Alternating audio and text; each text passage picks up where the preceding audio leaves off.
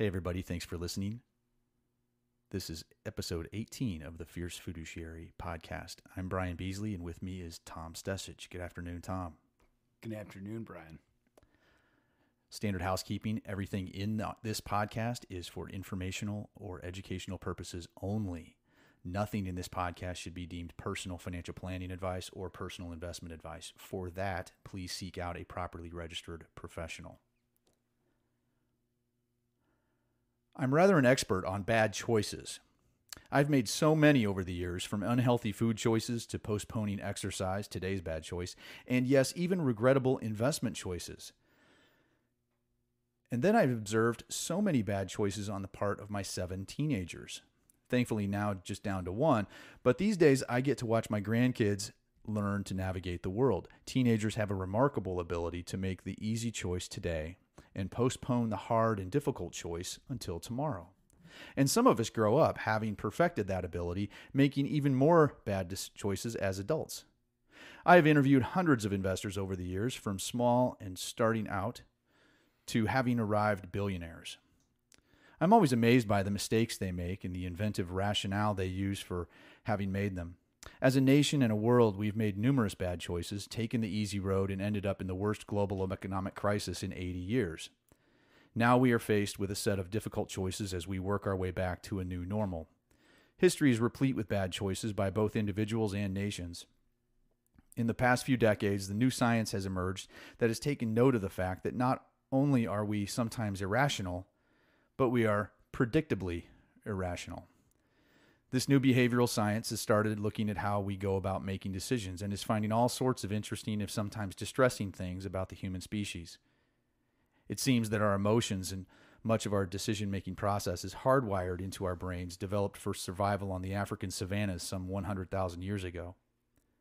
We adapted to movement, learning to make decisions quickly, because there was quite a difference, literally life and death, between dodging dangerous lions and chasing succulent antelope.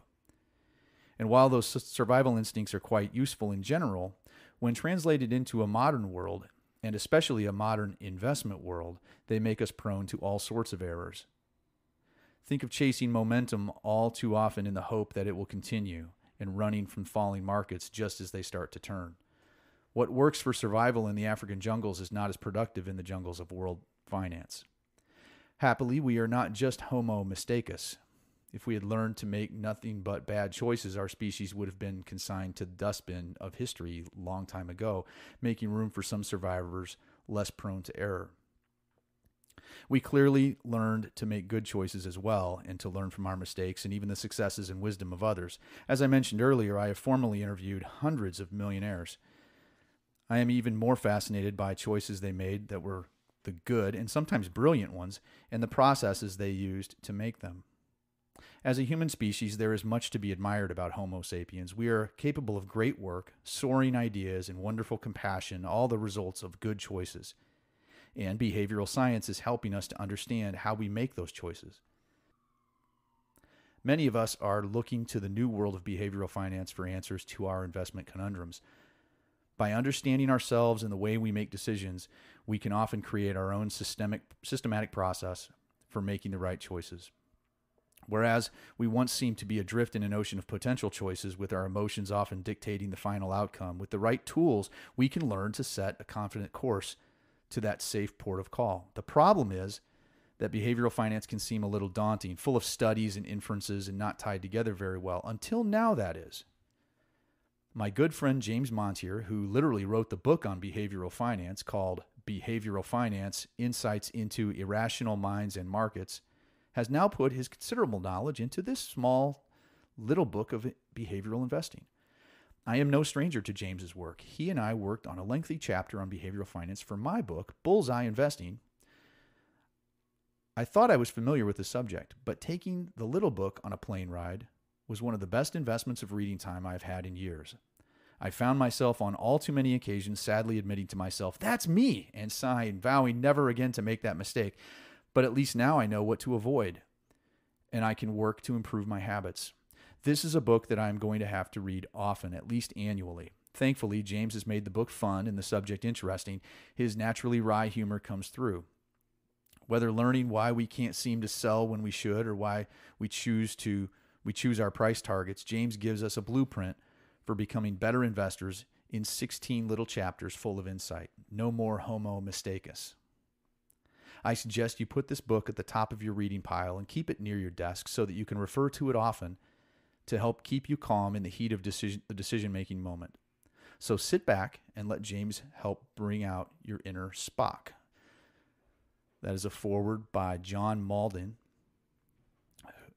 who is introducing a book called The Little Book of Behavioral Investing, How to Not Be Your Own Worst Enemy, a 2010 book by James Montier.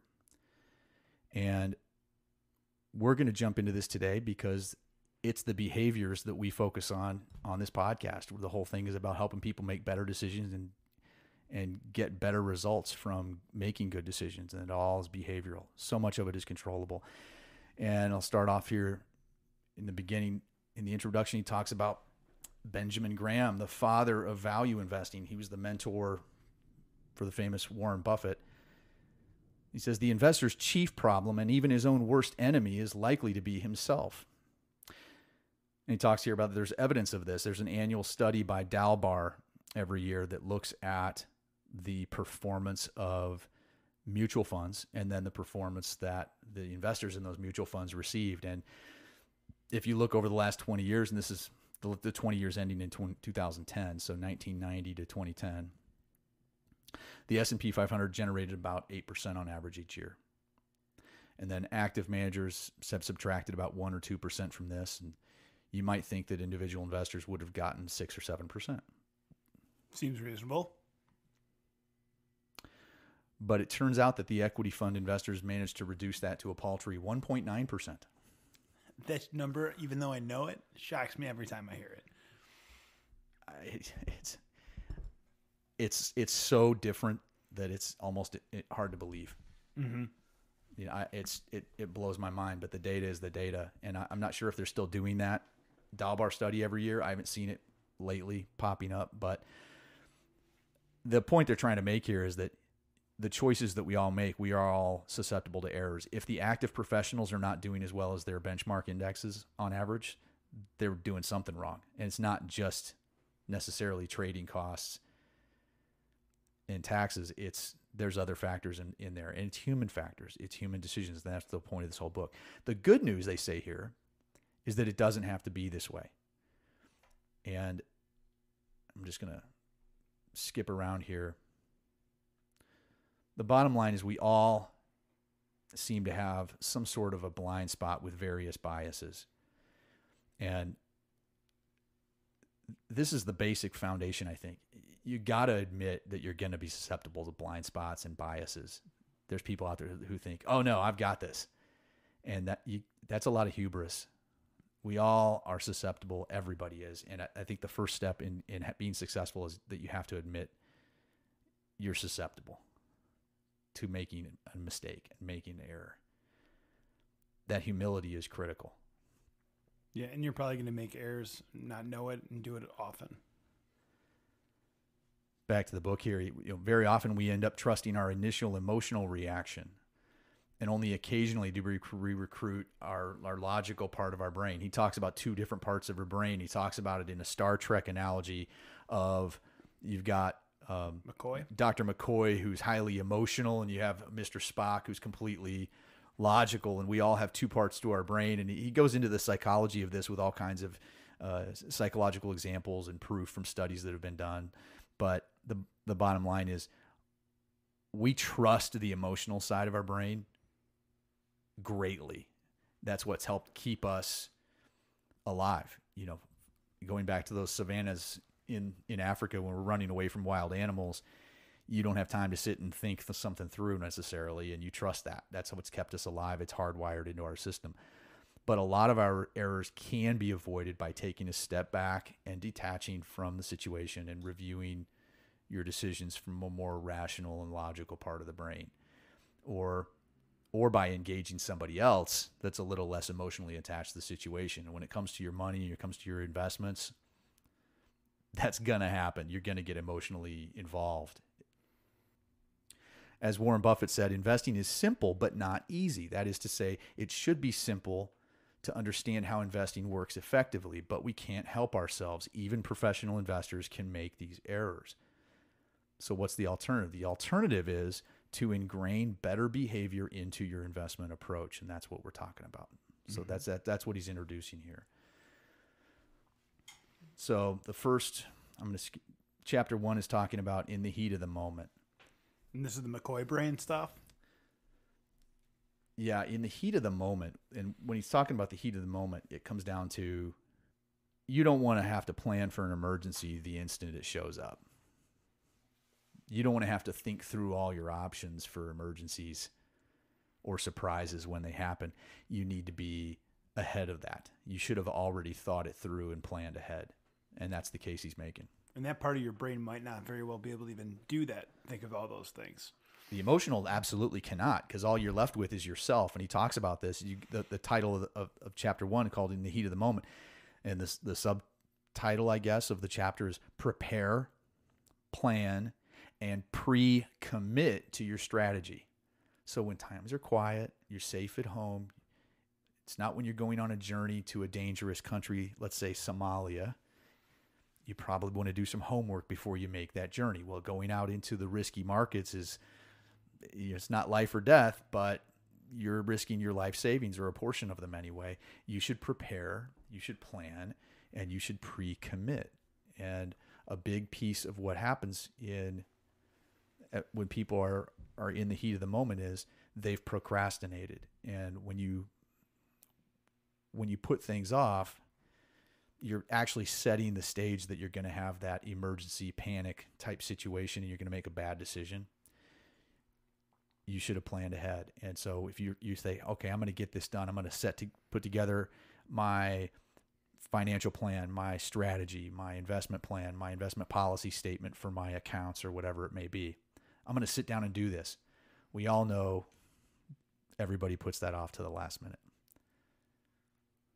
What psychologists have found is that imposed deadlines are very effective. So if you find yourself procrastinating, set a deadline. 3 weeks, 6 weeks, 12 weeks. Make sure it's something regular and you can commit to. Saying you can get it done 1 year from now might not be the best deadline. 100%. Now, what about pre-commitment? He has a saying here, and we've heard variations on this. It says, this is a variation on something I've heard elsewhere, but it says perfect planning and preparation prevent piss poor performance. They call it the 7 Ps.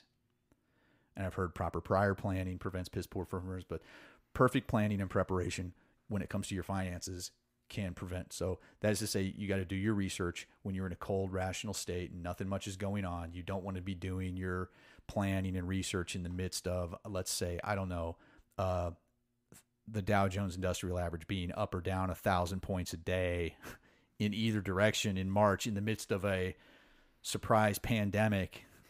And you're trying to figure out, okay, how am I going to reorient? You just can't. You need to be in a place where you can be rational. And as rational as possible, the quietest time, that's when you should be doing your research. And then you need to pre-commit to following your own analysis and any prepared action steps. So just like if you're going to go on that trip to Somalia, you need to be doing some research about, okay, the State Department, what's going to be dangerous for me? What are some things I need to think about? What kind of clothes? What's the weather going to be like? It's going to be hot. But also we know that's a dangerous place. So you need to be thinking about those things. What if this? What if that? And if you're going to be a traveler in the investment world, that's what they're talking about here in this book, is that you need to plan ahead. Sir John Templeton talked about, he was well known for saying the time of maximum pessimism is the best time to buy. And the time of maximum optimism is the best time to sell. And the challenge with that is that we're all hardwired to go along with the crowd. The best time to buy is when everybody else is scared, is what he's saying.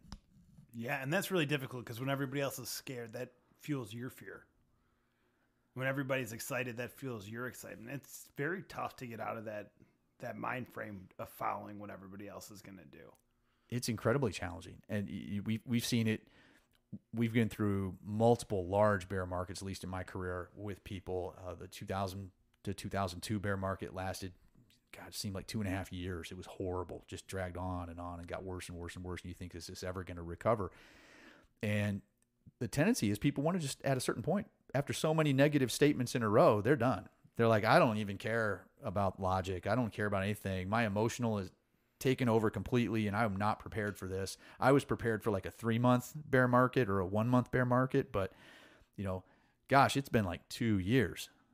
And that's pretty unusual, but it has happened. And then you fast forward a few years, you look at 2008, and the market dropped over 50% in a short period of time. I think it was like about 17 months.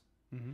And even that, 17 months, it's a long time. And we had people that had not lost money that still bailed on their conservative investments just out of fear alone back in 2008. It's like, I can't take this. And they've made money, or they maybe didn't lose a lot of money, but they were not even remotely as much in the stock market as the news would say, but they just couldn't handle the news.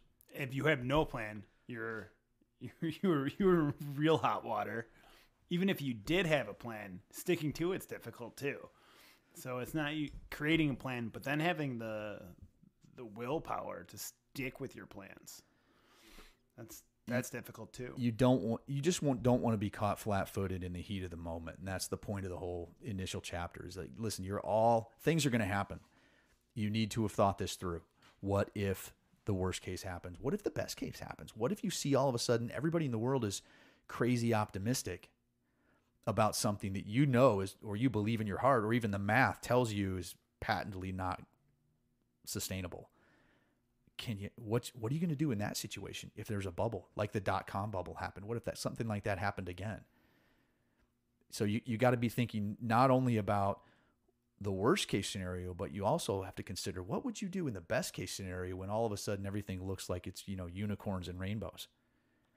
And generally speaking, it's not. You need to have a plan of action. So chapter 2, who's afraid of the big bad market? And he's talking here about in reinvesting when you're terrified. So this is a situation, and this book came out in 2010. So this is on the heels of the 2008 financial crisis disaster. A lot of people made some really bonehead decisions back in the 2008 crisis. And one of the common things was, when are we going to get back in? People had reached their limit sometime between the peak of 2007 and the bottom of March of 2009. Some of those people said, I'm out, sell me out. But then what? When do you tiptoe back in or just get back in? That's a tough one. So he talks about a really simple game here, and you can play this with yourself just to see how mentally it goes. But at the start of the game, you're given $20. So this is one of those psychological experiments that Montier's talking about here. You're given $20, and the game lasts 20 rounds. At each round, you're asked if you'd like to participate and invest. You either say yes or no. And then a fair coin is flipped. If it comes up heads, you get $2.50. It costs you $1 to play. But if it comes up heads, you get $2.50 back. So you get your $1 back and $1.50 plus on top of that. If it comes up tails, though, you just lose the $1 you gave. So if it's tails, you lose $1. So worst case scenario, all tails down $20. Correct. Worst case scenario is you get 20 tails in a row and you've lost your money. And so you play this game, and they've done this with various people. And throughout this game, what surprised me about this is in all these experiments, they found that there were a lot of people that were playing less than 100% of the time. Far less. Yeah, like 61% of the time or 58% of the time. And even the people who called themselves fearless, or they'd shown through previous experiments that they couldn't feel fear. Yeah, I believe in some of the study, people had brain damage to their fear centers. That's what it was. Yeah. That's what it was. So even they are only playing 85% of the time. 85% of the time, yeah. So the math on that, for those of you who are, I'll save you the effort of going through some calculus. If you play every round and it's a fair coin where it's 50-50, you're going to end up with $25 at the end. That's if you played 100% of the 20 rounds, then odds are you're going to end up with around $25. We played a couple rounds. I got 23. Yeah, you got like 23.50, I think, Yeah. and I lucked out and got 27.50 on mine. I think if we did it over and over, you'd probably have a bell curve right around that $25 Yep. because if it's a fair coin, it's going to be 50% of the time heads, 50% of the time tails. Yeah. What was funny is when we were doing these, it would come up tails, tails, tails, tails, and it kind of tests your wherewithal if you want to keep playing, and then finally it'd go heads, heads, and it would even out. Yeah, it was pretty close. Yeah. And some people believed if they chose correctly in the beginning where they wouldn't play, they thought they were very good at playing and had more confidence in their ability to time heads or tails, which was very interesting. And he talks about this in the book a little bit too. Is you translate that over to the investment markets, fear causes people to ignore bargains when they're available. So, for example, if you saw tails, tails, tails, tails, I mean, the odds are a fair coin's gonna come up heads at some point. So, at some point, these people who were not playing are gonna be tempted to get back in. Now, the investment world is kind of different though, because when they see tails, tails, tails, tails, they think, oh, it's just gonna keep going tails. Right. Now, you and I know in the game it was a fair coin. You're going to have half the time the heads are going to come back up. But it does kind of mess with you a little bit if you're playing that game because you're kind of going, do I really? And it's just a hypothetical game. Yeah, after the third or fourth tail in a row, you're going, ooh, maybe I should hold off this time. And that was one of the things they found is if somebody lost, they were far less likely to bet the next round. And that's exactly the way it works in the investment world. So if people had previously suffered a loss, and the longer they find themselves in that position, then the worse their decision-making becomes. I'll say that again. The longer they find themselves in this position, the worse their decision-making appears to become. So you get one negative statement in the mail on your investment account, and it's down. And the markets were down too. Say that's like March of 2020, COVID. And you think, oh, okay. And then April comes back and there was a recovery. And you're like, oh, okay, I guess that wasn't that big of a deal. But I can tell you from experience, if you're an investor and you get 3 statements in a row that go down, then you're calling somebody on the phone and saying, it's going. And I don't know why this is, but everybody says it exactly the same way. We need to talk because it's going down, down, down. And they say the word down 3 times in a row. It's not 2, it's not 4. It's always down, down, down. And it's always after the 3rd negative statement arrives in the mail. I can't explain why that is, but 2 is a coincidence, 3 is a pattern. Yeah, that seems to be the case. And so we'll find reactions to that it has been studied, and it is an interesting thing. He talks a little bit here about brain drain and your performance. So if you're trying to make better decisions, you don't want to be fried. If you are emotionally fried, it's going to affect your ability to make good decisions. And they found people. They tried to measure people about how much they relied on that emotional Dr. McCoy side of their brain. And they'd ask them questions like, and find, do you agree or disagree with various statements? Like, I tend to use my heart as a guide for my actions, or I like to rely on my intuition, or I don't have a very good sense of intuition, but whether they agree or disagree. And they'd find out who's more quick and dirty and who's more deliberative and logical in their decision-making process. And what they found was the people who are really used to doing everything quick and dirty, they run out of self-control faster than those who are more inclined to use their logical thinking systems. Now, we all have them, so this is all teachable. It's all habit development, but the more quick and dirty you are, the more intuitive you tend to be in your decision-making process. And there's even books on this that have been bestsellers like Blink and how do you just quick and dirty. But the thing is like under stress, you run out of steam and you start making errors. And so there's all this evidence of the dangers of relying upon our own abilities to make decisions. It's like demons that we carry with us. And it's just a fascinating thing that can come. You just need to be aware, hey, where this is all leading to is it leads to you need to be more logical in your thinking. there's another thing that occurred in 2009, and it happens in other markets. If they're extended bear markets, at some point people find themselves temporarily paralyzed.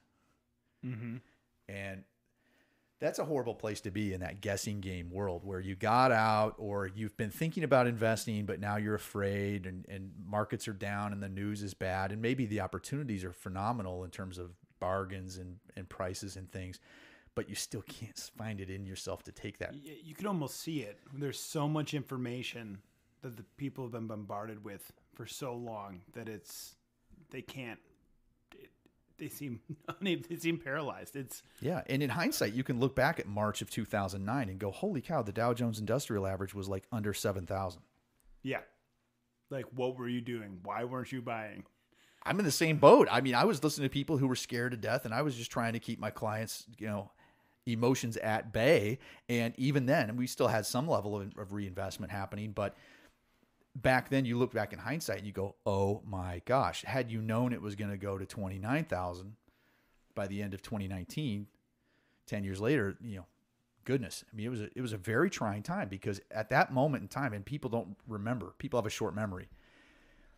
And there's even people listening to this podcast that maybe they were children at that time, but there were people quite literally concerned that the entire banking system was going to completely shut down, that banks would be closed. You couldn't get into the banks to even get the power would be turned off. That'd be it.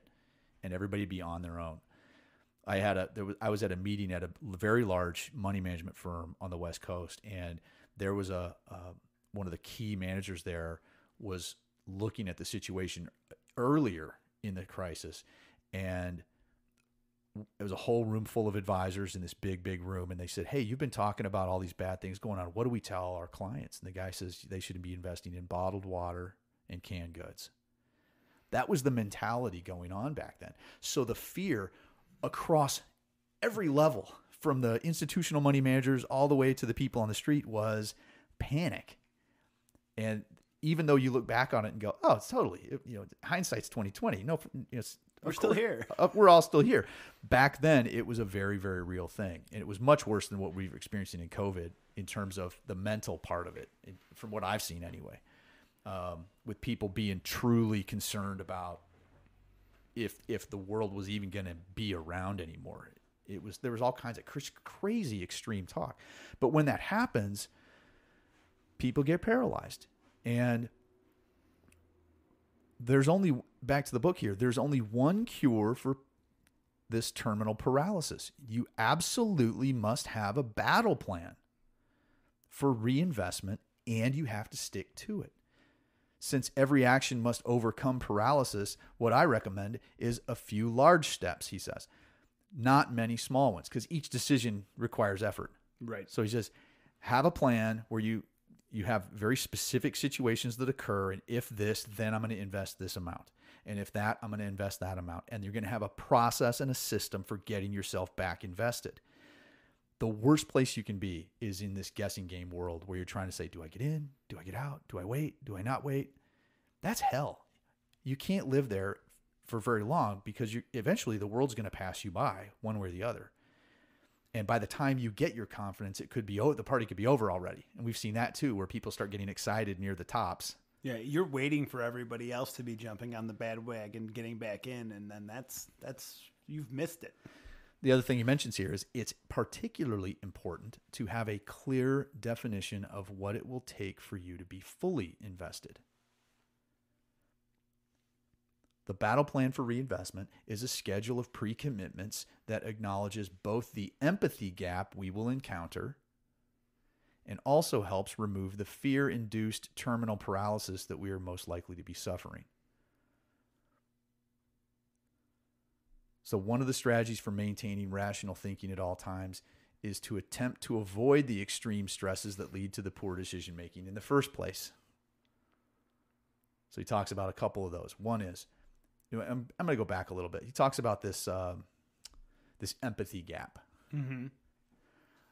He doesn't really dive into the empathy gap specifically, but what I think he's trying to talk about here is that if you're trying to reinvest in a time when everybody else is talking about canned goods and bottled water, if you tell other people that, hey, I'm thinking about getting back into the market, I can tell you, you're going to feel pretty lonely in a situation like that. And so that empathy gap is something you have to be prepared for. You have to be prepared to be maybe making a decision that's different than what everybody else is making. And that's very hard for people to do. But he also discusses some of these ways. If you don't want to put yourself in a position where your portfolio is structured in a way where now you have extreme stress. And the way I try to describe that is that if your portfolio, it needs to be aligned with your goals, but it also needs to be aligned with you and your tolerance for the ups and downs, your risk tolerance, if you will. And what we tell people is, if your portfolio is way more aggressive than you're comfortable with, you're going to love the returns when times are good. But the problem there is that if you have a really bad time, like a big bear market hit, it's going to rock your world because you were taking more risk than you thought you were. And when it's going to go down so fast and so much more than what you were comfortable with that you're more likely to make a bad decision in panic and sell out near a low if you took too much risk on the front end. On the flip side of that coin, if your portfolio is too conservative, you might be very fortunate in those down times and say, oh, look, I didn't go down that much. But then after a while, if things start doing very, very well and you're not doing as well, there's that, I guess, need to catch up with the group. I got to catch up. I got to get more aggressive. And at that point, by the time you reach that conclusion, many cases you're buying at or near a market high, and you're buying high. And so what he's talking about here is you need to have some strategies for making sure you avoid any extremes that are outside of your own comfort zone. Yeah, because like hitting on each one of those extremes is why people are getting a return of 2% versus 8%. They're buying high, they're selling low, they're buying high, they're selling low. I feel confident because look how well it's doing. I think I'll buy now. And then it goes down. Oh my God, it went down. It's going down. And so then they get out because it's going down, and then it goes back up, and it's just, they get whipsawed all over the place. This is, I mean, I harp on people all the time. There's no such thing as present tense when you're talking about the stock market. There's nothing that's doing anything. It either just did something or it's about to do something. This isn't a bank CD where you have a guaranteed rate of return that you're signing up for. Just because it says something did 17% for the last 3 years doesn't mean it's going to keep doing 17%. There's that little disclaimer that's somewhat common at the bottom of... Somewhat common. You know, past performance is no indication of future results. Past performance is no guarantee of future results. Your mileage may vary. You know, it's so common that people are they don't pay attention to it. And it's very, very, very real.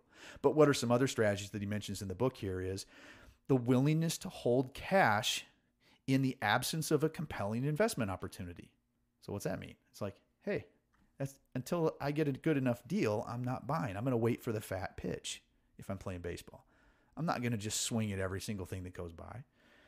A strong sell discipline.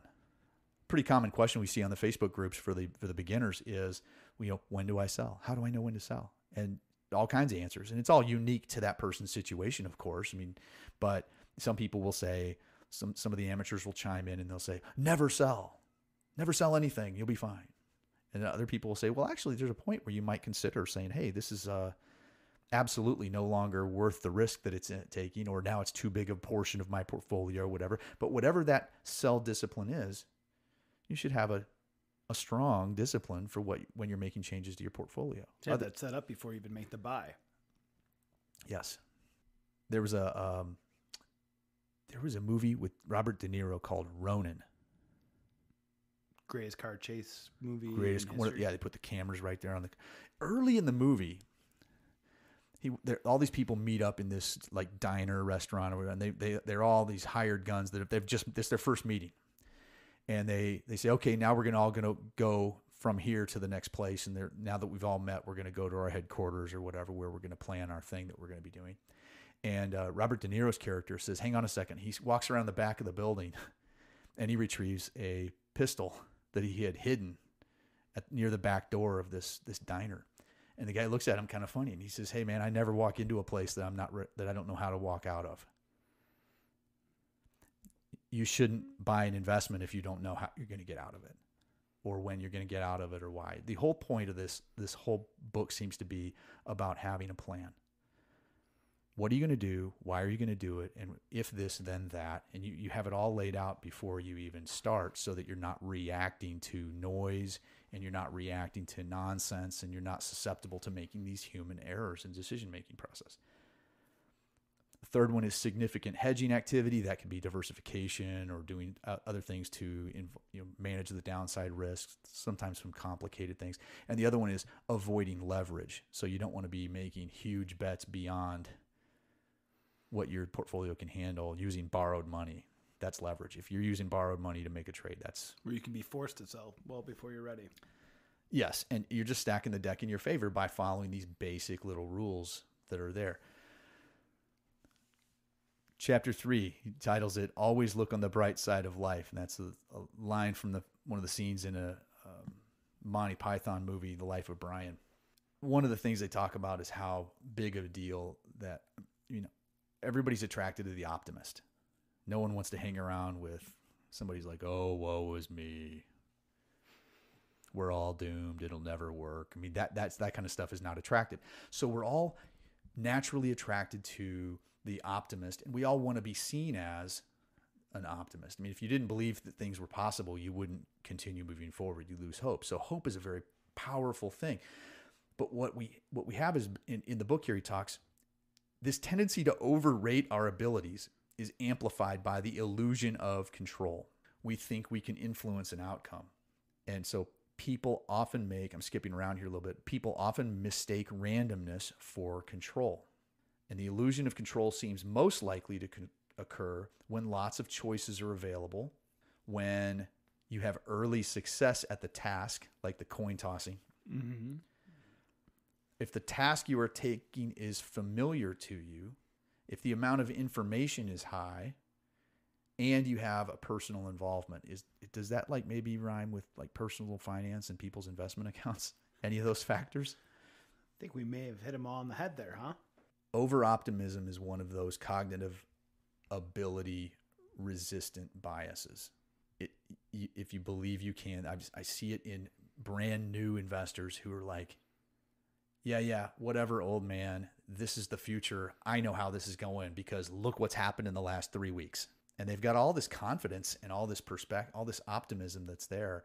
And it is a great life strategy, but at the end of the day, back to the book here, it says, however, hope isn't a good investment strategy.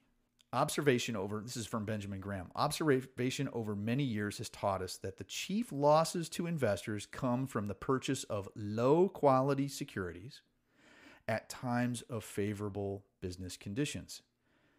The purchasers view the current good earnings as equivalent to earnings power and assume that prosperity is synonymous with safety. In other words, everything's going great in the economy.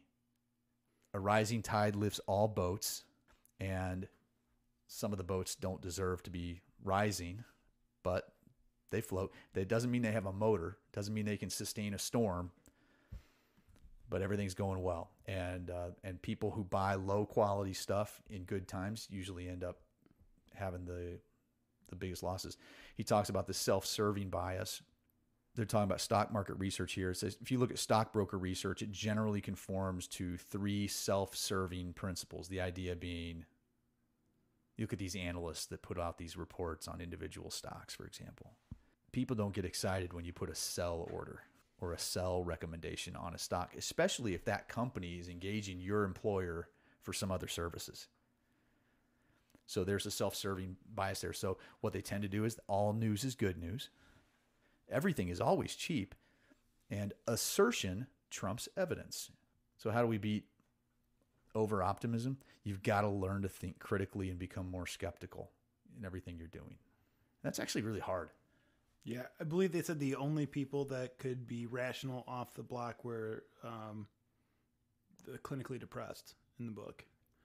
Only people who are near suicidal, are the ones that see the world for what it actually is. And that was a very interesting point of the book. So you're talking about overconfidence. In chapter 4 here, he talks about why does anybody even listen to these guys? Mm-hmm.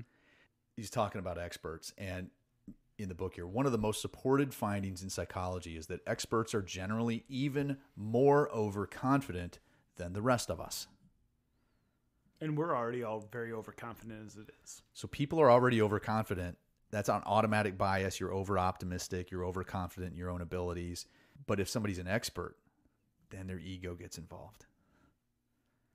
And the more alphabet soup after their name, the more ego sometimes. And the dangers are really there that they could make some errors. And he makes a contrast here between two different types of professionals. He's got weathermen, is what he says in the book, meteorologists, and doctors. And there were some experiments, but the weathermen are given weather patterns and tried to predict the weather based on the information available to them, and doctors were given case notes and asked to diagnose patients.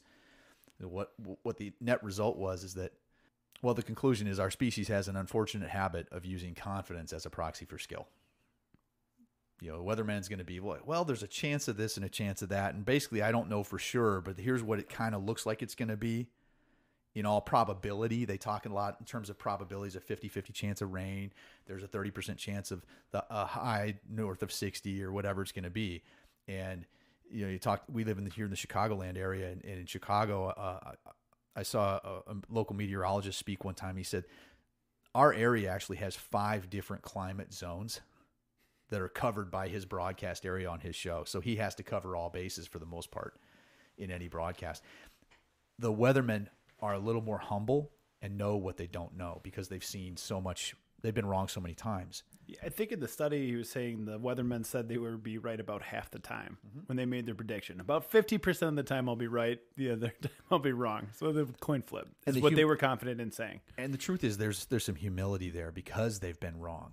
If you've been a typical doctor, straight A student, 4.0 grade point average, in some cases very successful in extracurricular leadership activities, by the time they get to the part where they're a practicing physician, they really know their stuff. I mean, they've been through a significant amount of education, a significant amount of stressful situations through going through their residency and the whole bit. And honestly, they've kind of earned the ego to some extent.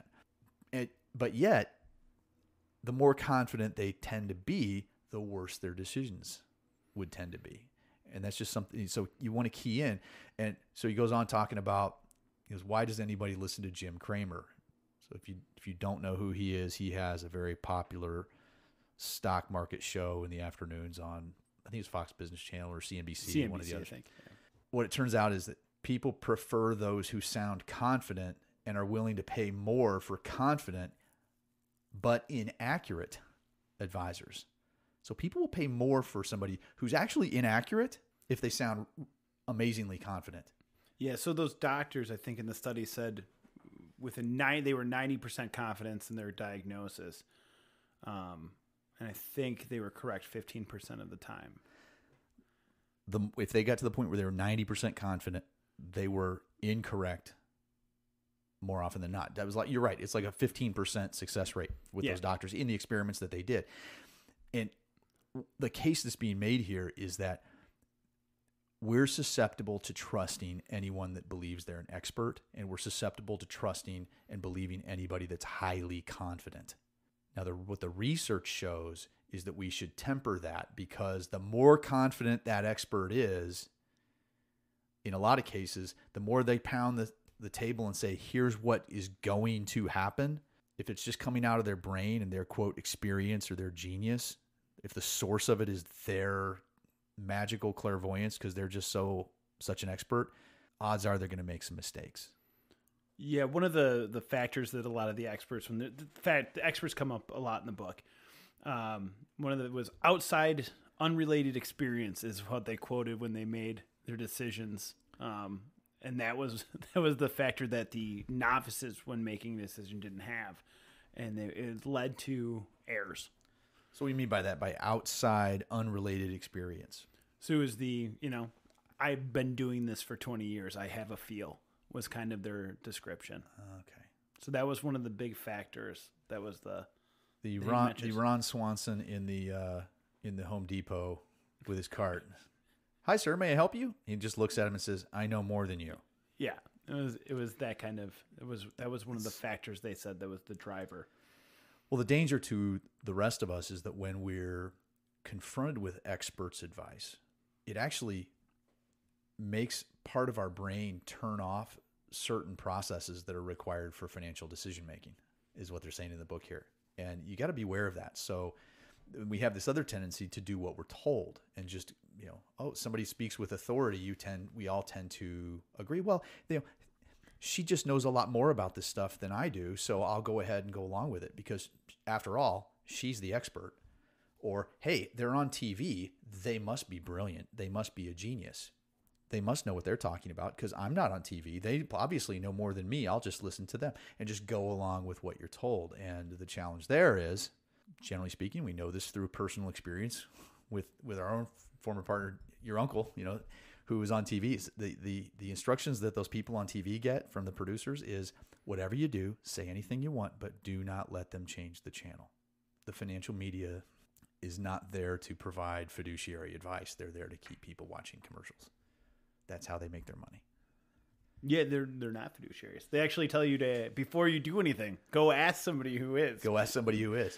So bottom line is overconfidence can be hazardous to your wealth. And there's this other thing that they mentioned. I just want to make mention here is that you'll sometimes hear somebody say that they believe they can outsmart everybody else. Effectively, they can get in before everybody else gets in, and they can get out before the herd dashes for the exit. And the truth of the matter is, no, they can't. Most people can't do that. And all the research has been shown, nobody can outsmart everybody. Very, very, it's almost so rare that one should not even try to outsmart people. And so that, go ahead. On this overconfidence thing, maybe we'll talk about it later, but the real interesting thing I thought was the more information somebody had, the more confident they became in their decision, even if that information was completely irrelevant or was the same information they had before, just displayed differently. So just by having another piece of paper with facts and figures that mean nothing, you become more confident. So it's something to think about. If you're very confident in your portfolio, is it because you just have a lot of information on it, or is it because of true due diligence, or is it just another piece of collected a lot of things about it and not quite understand it? Just because you have more information doesn't mean you should be necessarily more confident. And he does talk about this, later on in the book. But you're right; you will run across people who subscribe to every periodical known to mankind, and they read it all every weekend. I read, whatever weekly magazine for investing, and I know my stuff because I've been doing this for 10 years, and it's completely irrelevant. Do you know what you're talking about or why? And it's not like meant to be an affront to somebody who legitimately has been trying to study. It's just that we need to be able to be humble enough to step back and recognize, even those of us who do this for a living have to be humble enough to step back and realize we probably are prone to making mistakes. How can we stack the deck against us? So if we can't outsmart, this is just back to the book here. If we can't outsmart everyone else, how on earth can we invest? The good news is we don't have to outsmart everyone else. We need to stick to our investment discipline, ignore the actions of others, and stop listening to the so-called experts. And I'll add on TV, in the periodicals or whatever, analysts picking stocks, that people that predict things. That's the kind of expert I think of. Yeah, he goes in the book. It talks more about experts in forecasting. That's where the real danger is.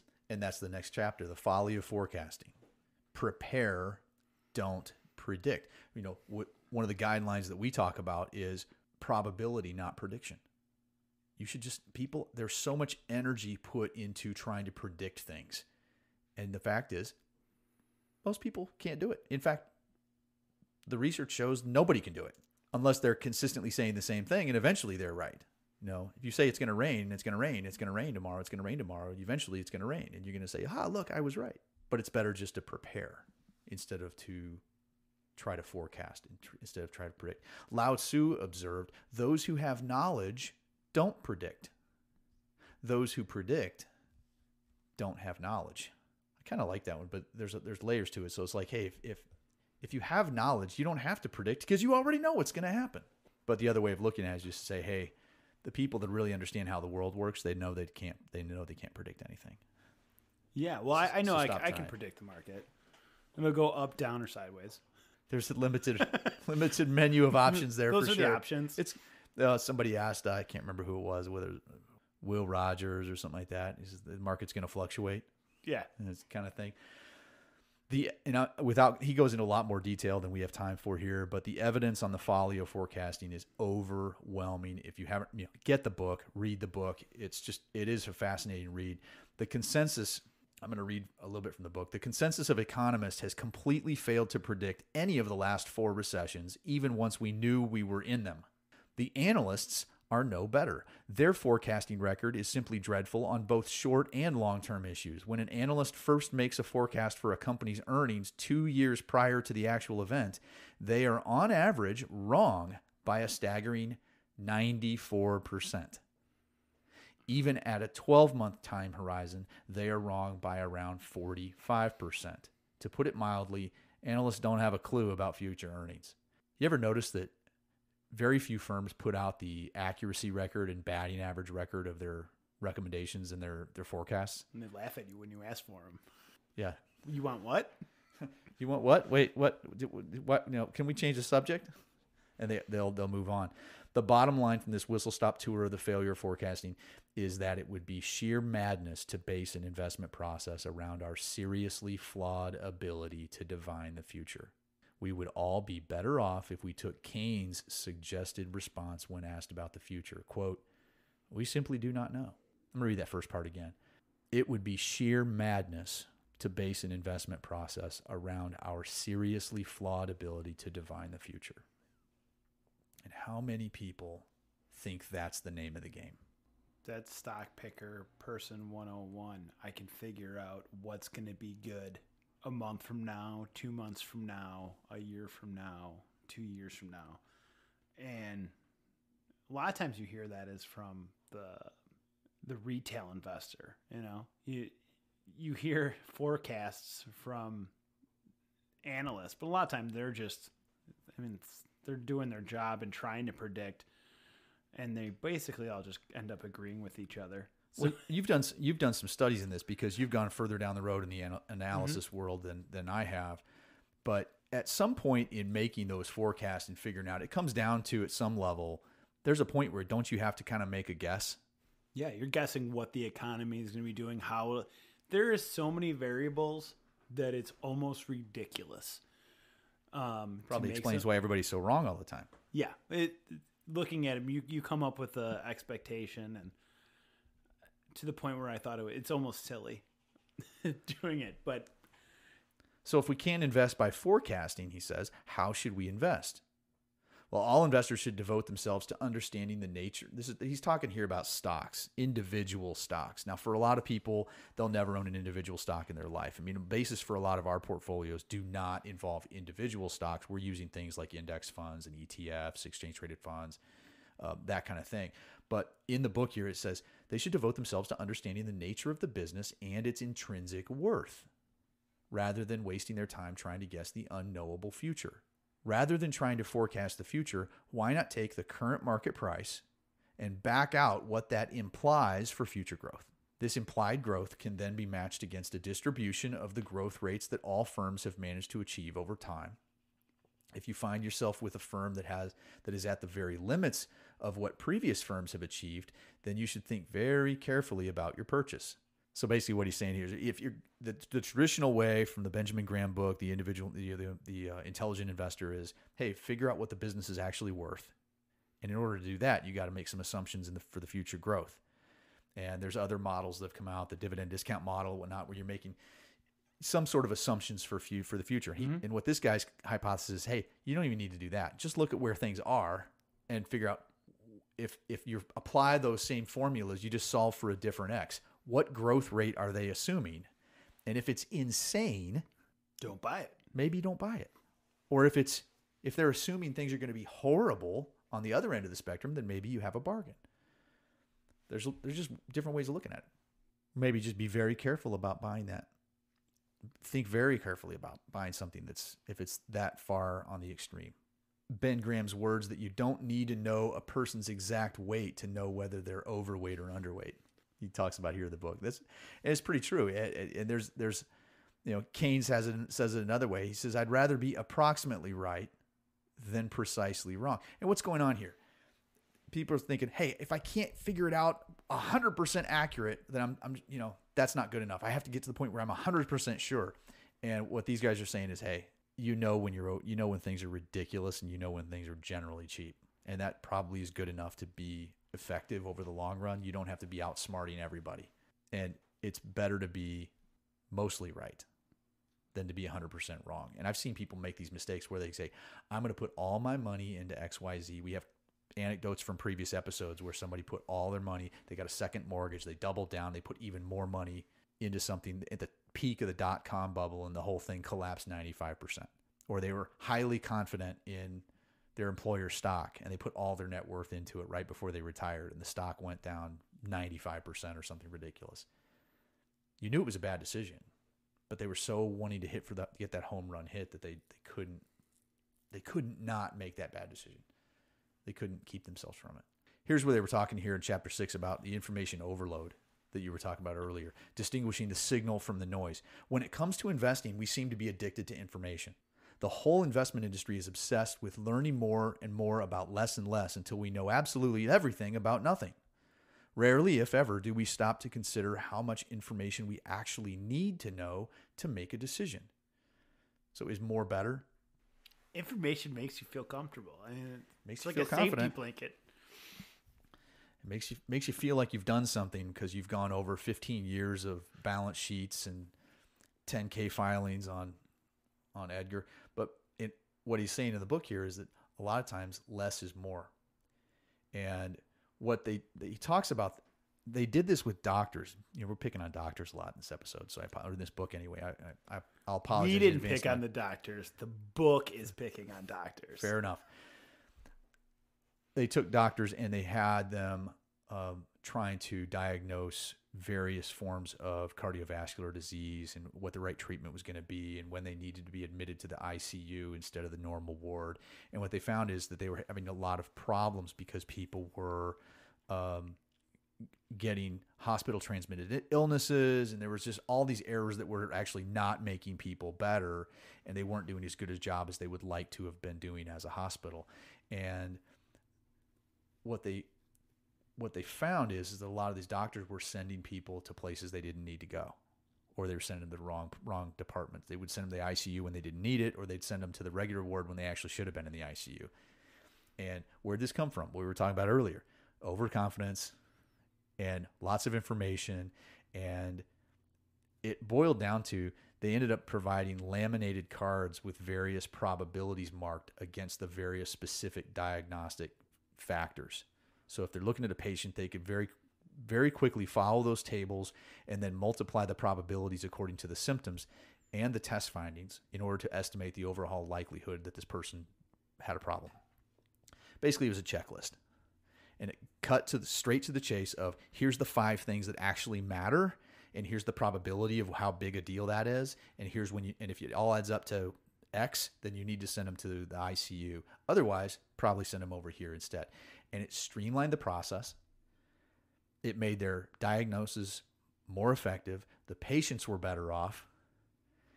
And it was a simple little And beforehand, they system. were getting an additional 10 pieces of information from the standard questions they asked.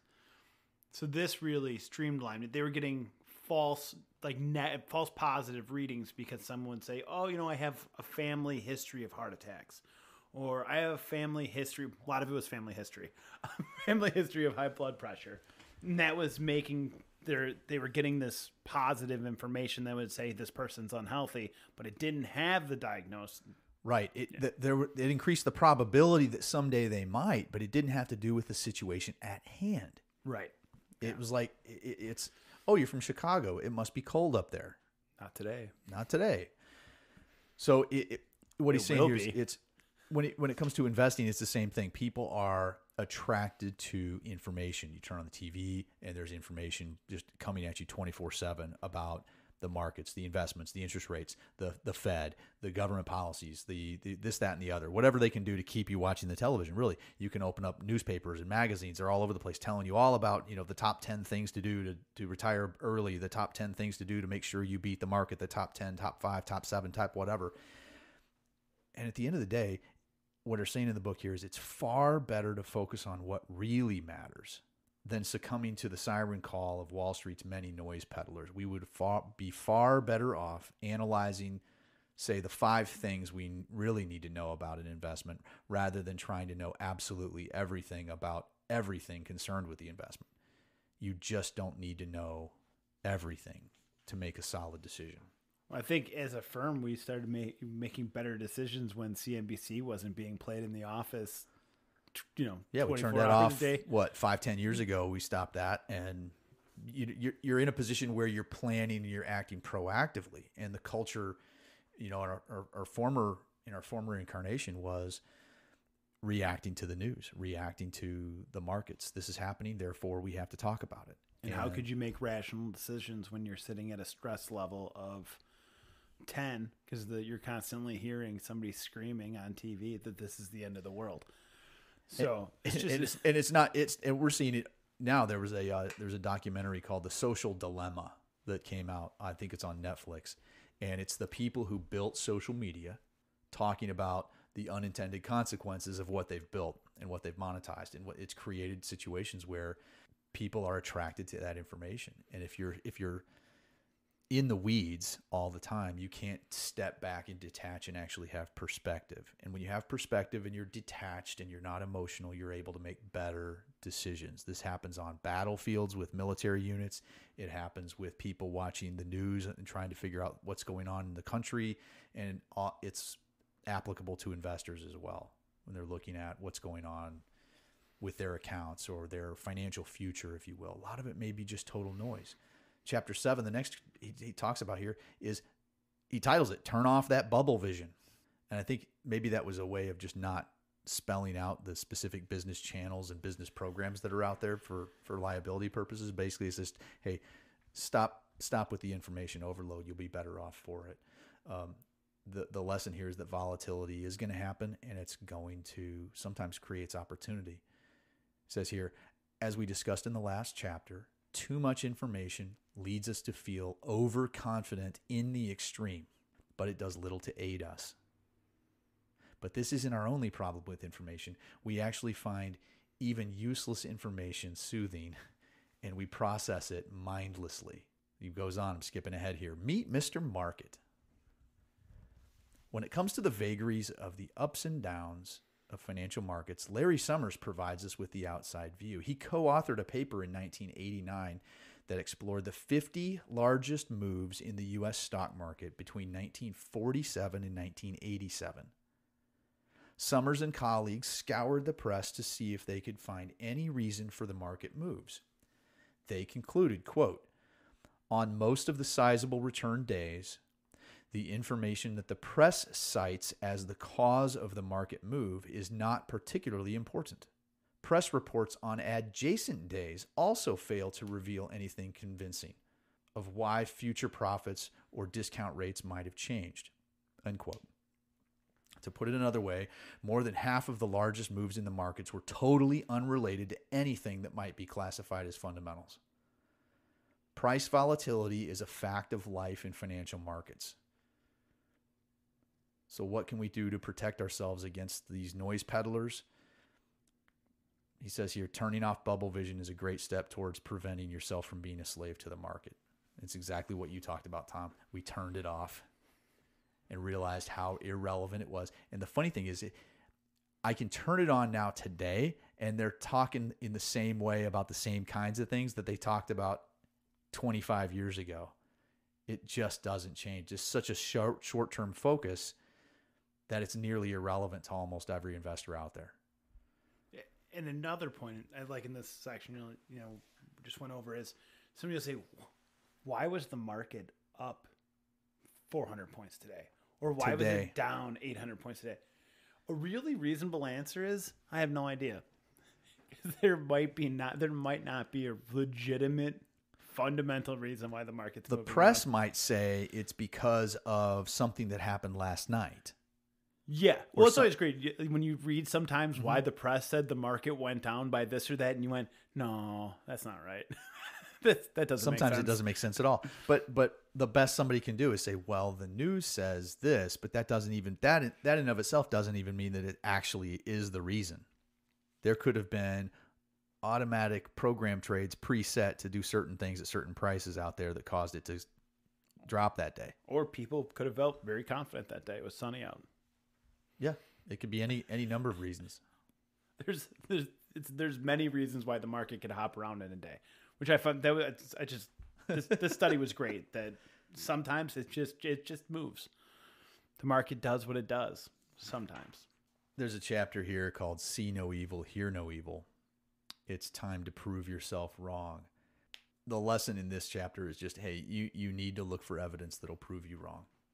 You need to find a way to play devil's advocate. If you're really to insulate yourself against that overconfidence thing, you really ought to take the other side of the table and try to argue against your own strategy, against your own belief system, and see if it holds up. He talks here about the land of the perma bear and the perma bull. So permanent bear, someone who always thinks, the sky is falling, the end is near, repent, the end is near, and these analysts are constantly talking about things like the banking system's going to fall apart and the world's going to end next year, the year after that, and they just say the same thing over and over and over again. And then when there's a financial crisis, the bubble vision people bring them out and put them on as a talking head to talk about how they predicted this financial storm, and they've really been just saying the same thing for their whole career. A perma bull is just the same. They're constant. They have a little bit better odds, obviously, because generally the markets go up, but a perma bull will do the same thing. It said, this is the best time in history to invest. Absolutely, it's going to go up. It's going to go up. It's going to go up. And over time, it generally does. Historically, it's generally, the stock market's generally gone up over 20, 30-year periods. Almost, I think it's like almost 100% of the 30-year periods it's gone up. But there are some flat to negative 20-year periods that are on record still. Mm-hmm. And they can be just as wrong. Those people are basically just attention getters. They're not money makers necessarily, not in the long run. He talks here about the sunk cost fallacy. This is a tendency to allow past unrecoverable expenses to inform your current decisions. Brutally put, we tend to hang on to our views too long simply because we spent time and effort in coming up with those views in the first place. And we've seen this where somebody has a stock that they bought once upon a time and they've transferred their account in, and we said, hey, let's sell that stock. No, I don't want to sell it because it's down from when I bought it. Well, we didn't recommend it, but it's down for whatever reason. And then time goes on and it just goes down more and more and more and more. And they just can't unload. They can't bring it to us. It might be a minuscule piece of their portfolio, but in their mind, they can't bring themselves. It's almost painful to bring themselves to making a decision to sell something, because what the case is made in the book is that they spent so much energy picking that stock. It's like they have pride in it. It becomes part of you almost. It's your decision. You can't let, you become emotionally attached to it. I see that a lot. The thing to get attached to is your process that we talked about earlier. Don't be getting attached to the individual holdings. Get attached to the system. Get attached to your process for buying, your process for selling, your process for managing risk, your process for planning ahead. But this conservatism is pervasive everywhere. And he talks about institutional managers that do the same thing. They'll hang on to losers, and they really need to just have a discipline there. This seems like it flies in the face of buying and holding. To a great extent, it is. It does. You've got this, and this guy's coming from this author is a deep value investor, so he's of the mindset it's not a buy. He's not a buy and hold, buy the market and hold it forever kind of guy. He's, hey, buy something that's undervalued and get rid of it when it's overvalued, and that's how you're gonna generate better results over time. And that's, I think, the filter that he's coming from. And so you have to recognize that filter, that here you're reading this. About like individual stocks, not portfolios. Yeah, because you're overall, you might have a fund that does that buys low and sells high, a value fund, but maybe you shouldn't be buying and selling that value fund. Maybe your process is, if you're a typical investor investing in index funds, maybe your process is a much simpler thing where you're just, I'm going to buy and I'm going to hold. But yeah, a lot of this book is talking about individual stock picks and things like that. So it may not be totally relevant. But nonetheless, I've seen it happen. I've seen people where they just can't get rid of something that's just garbage, or it's no longer appropriate. A whole entire portfolio that's all even like ETFs, and they'll have one stock position that they cannot sell, buy more of, talk about without getting upset, and they need to talk about it every time. It's the focus of everything they're doing, and it's 0.44% of their overall net worth. And we've had that happen where somebody was focused on a position that was a few $100s at this point of some stock that it's not going to affect their life one way or the other if they sell it. But we'd find a client who wanted to spend 45 minutes with their financial advisor discussing that one position, and they're ignoring their overall retirement plan. They're ignoring their overall strategy because they're just fixated on this one minuscule thing. We saw it in those people I mentioned from the .com era. We had an airline pilot who was emotionally attached to United Airlines stock. It's a tragic story because almost all his net worth was in this. He had 7 figures in this one stock, and he couldn't bring himself to sell and diversify because it was an expression of who he was. It's like he worked his whole career for this, and if I sell it, he felt like he was betraying the employer that gave him this great career, and he just couldn't bring himself to diversify. Another example is the client that had a .com bubble era stock, and he was a millionaire. He went from thousandaire to millionaire to thousandaire all inside of an 18-month period. Multi-millionaire. But he never captured the multi-million part because he just couldn't bring himself to diversify, even though any outsider would go, oh my gosh, you just made a couple $1,000,000 in a short period of time. That's a rare event. That's unlikely to sustain itself forever. Why wouldn't you lock in at least a part of that? Nope. The whole thing. I wrote it all the way down. So what can we do to guard against conservatism, as this guy, as the book asks? Rather than hanging on to our views, what we should do is give ourselves a blank sheet of paper and imagine our positions were 0 and ask ourselves, given what we know now, would we invest in what we were before? And I've played this game with people just trying to break through this inertia where people are sitting still and they can't unlock it. Said, hey, if you walked in with a cash or a check to deposit in your account for the entire value of what you have with us, and that's all you had in the world, a brand spanking new account with whatever, $500,000 in cash sitting in your new account, would you still buy that thing? And a lot of times they'll say, well, no, of course I wouldn't buy any more today. Then why own it now? It's just a good exercise to play with yourself to kind of get a fresh start. Another approach they talk about to defeating conservatism is to play the game of devil's advocate with other people who are educated, and you can just go against each other. A lot of teams will do this at professional firms where they'll say they'll have a meeting where you say, here's my idea and why, and everybody will take the other side of that and test it. Make sure it holds water. But hanging on to a view simply because it is your view is likely to end in tears. As Keynes said, when the facts change, I change my mind. What do you do, sir? Chapter 10 is the siren song of stories. It's a lesson in focusing on the facts. Of all the dangers that investors face, perhaps none is more seductive than the siren song of stories.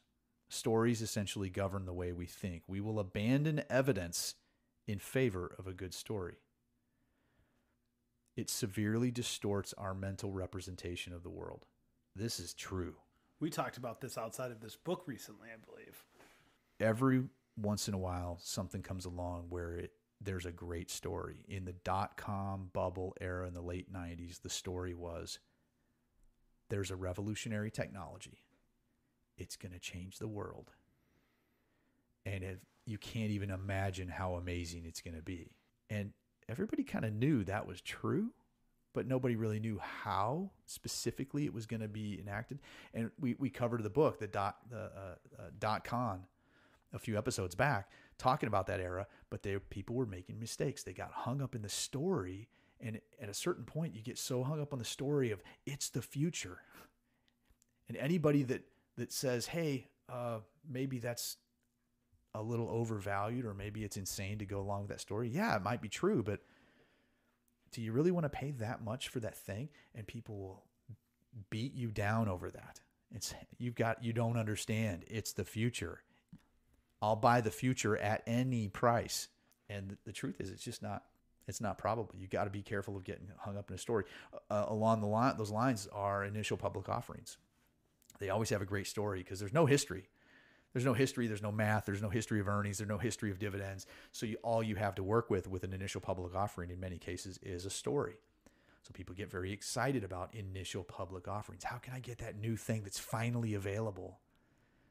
And the research shows that the average IPO, according to the book here, in the United States anyway, the average IPO has underperformed the market by 21% per year in the last 3 years after its listing, covering the period 1980 to 2007. Similar patterns can be found in most countries. When they look at those individual initial private offering stocks, the average, we were talking earlier about, hey, what does the price imply for future growth? The research on IPOs said that the average price implied 33% yearly growth. But what did these stocks actually manage to deliver? Nothing short of a disaster. The average delivered free cash flow growth was minus 55% over 5 years. Talk about overpaying for the hope of growth. And you had some things to say about IPOs that I thought were kind of interesting. Yeah, that there's really 3 reasons to do an IPO. One is you own the company and you want to get your money out. Number 2 is you can't get lending from private banks or private equity anymore. And the last one is you need to get better managers. So those aren't great. And you want to use publicly traded stock as some sort of an incentive program to attract talent. Yeah, those are really the 3 reasons to IPO. And you think about the number of companies that go IPO versus the number of companies that stay public.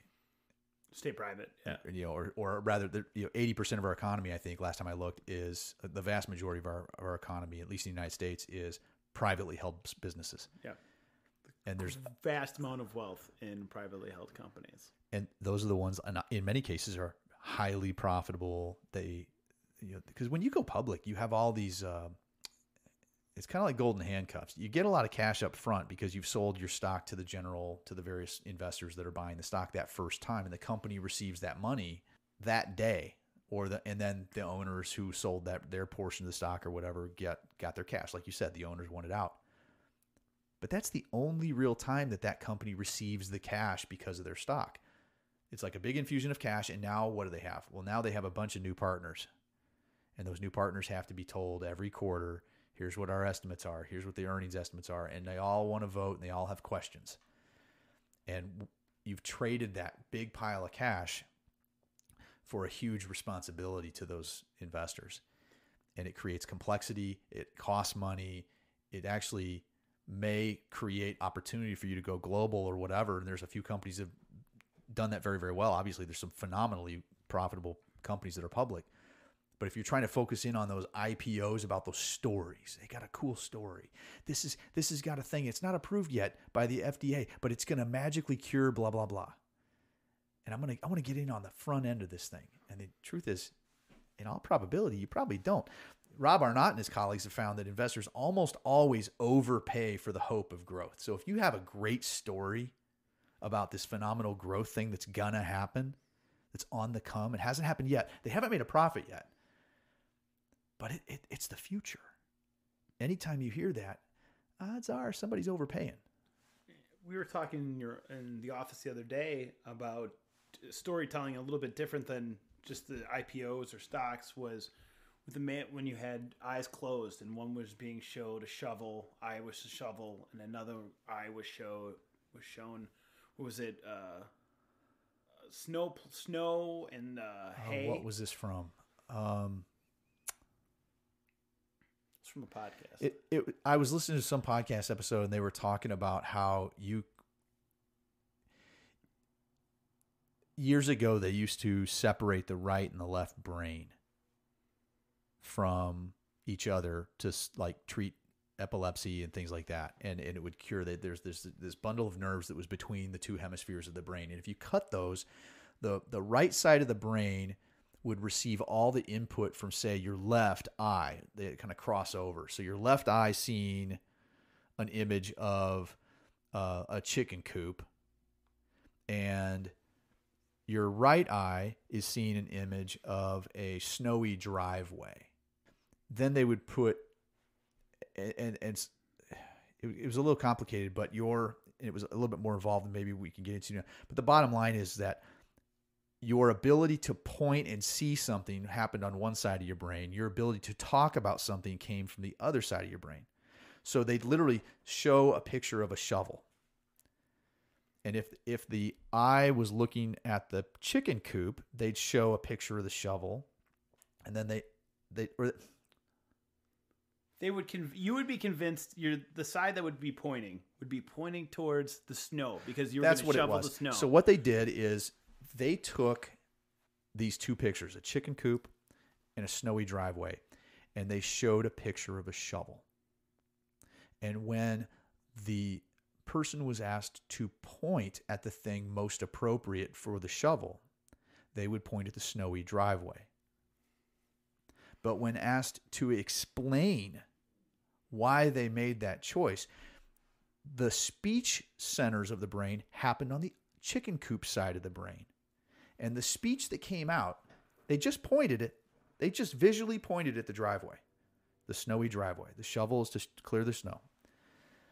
But when they had to explain, they'd say, oh, well, it's because chicken coops get a lot of chicken poop, and you need to shovel the poop out. And they spoke with such authority over that, but they had because the speech side of the brain had no perception of the snowy driveway that was a far more appropriate use for the shovel. And the story behind that was we have this capability to fill in the gaps whenever there's a great story out there and to convince ourselves of just about everything. And again, you need to step back and look around before you make a call, because otherwise you're going to fall right into a trap. Use that Spock part of your brain to say, am I just telling myself a story? So we were talking the other day about clients looking at past performance and I was saying that is telling a story. Yeah, it's another angle on the whole story So idea. those are just random points in time, but in the client's brain or anyone's brain, you're turning it into a story and saying, they did this, then this, then this, then this, and then they will do this. They created a narrative, a story, just from what any scientist would say are just random points in time, and then random points in time and concrete data. You've created a story. And we'll see actually this exact thing happen in graphs that research firms will put together sometimes, where you'll see a plot of different points over a period of time, and you have all the information that's known and has been reported so far.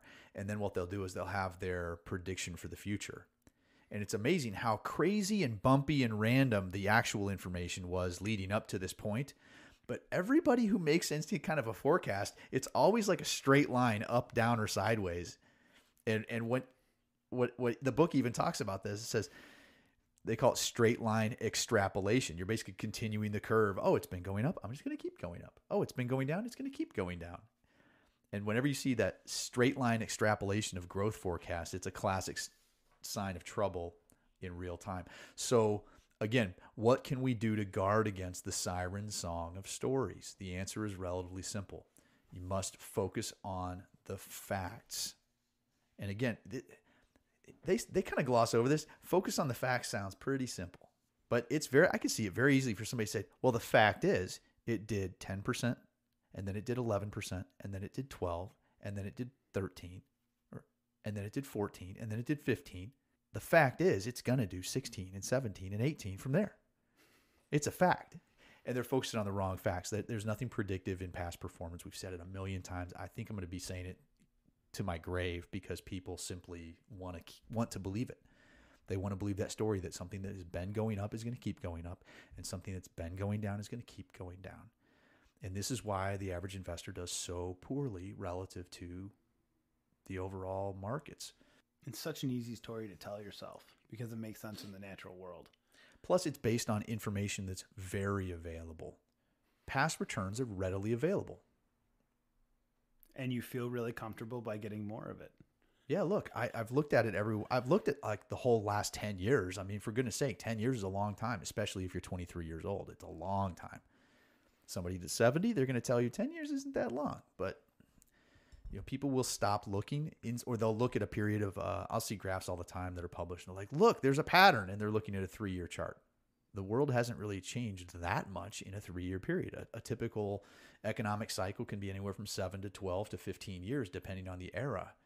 And it's just not long enough. You need to look at multiple cycles. And then you run into another thing where you have people say, well, yeah, but that was a long, long time ago. This is like the age of the internet. They didn't have the internet back in 1929. No, that they had radio. And radio actually did change the world similarly to the way cars changed the world, or airplanes, or jet travel, and other things. Other technology has always been there. It's just that we don't see it as technology because it's not information technology. But there have been bubbles before, and there have been innovations have always been around, and they did change the world. And everybody had stories about those innovations, and they created bubbles out of those. And those bubbles popped. There's always going to be innovation bubbles, and people get, it's just easy for them to get hung up on chasing things. Here's a chapter called "This Time is Different." And he's talking about how you can gain an advantage over the pros. And specifically, there's a theory out there that every overvalued market, every collapse, every bear market is like a total and complete surprise that was completely random, and no one could possibly have seen that the conditions were ripe for something bad to happen. Black Swan. They'll call it a black swan.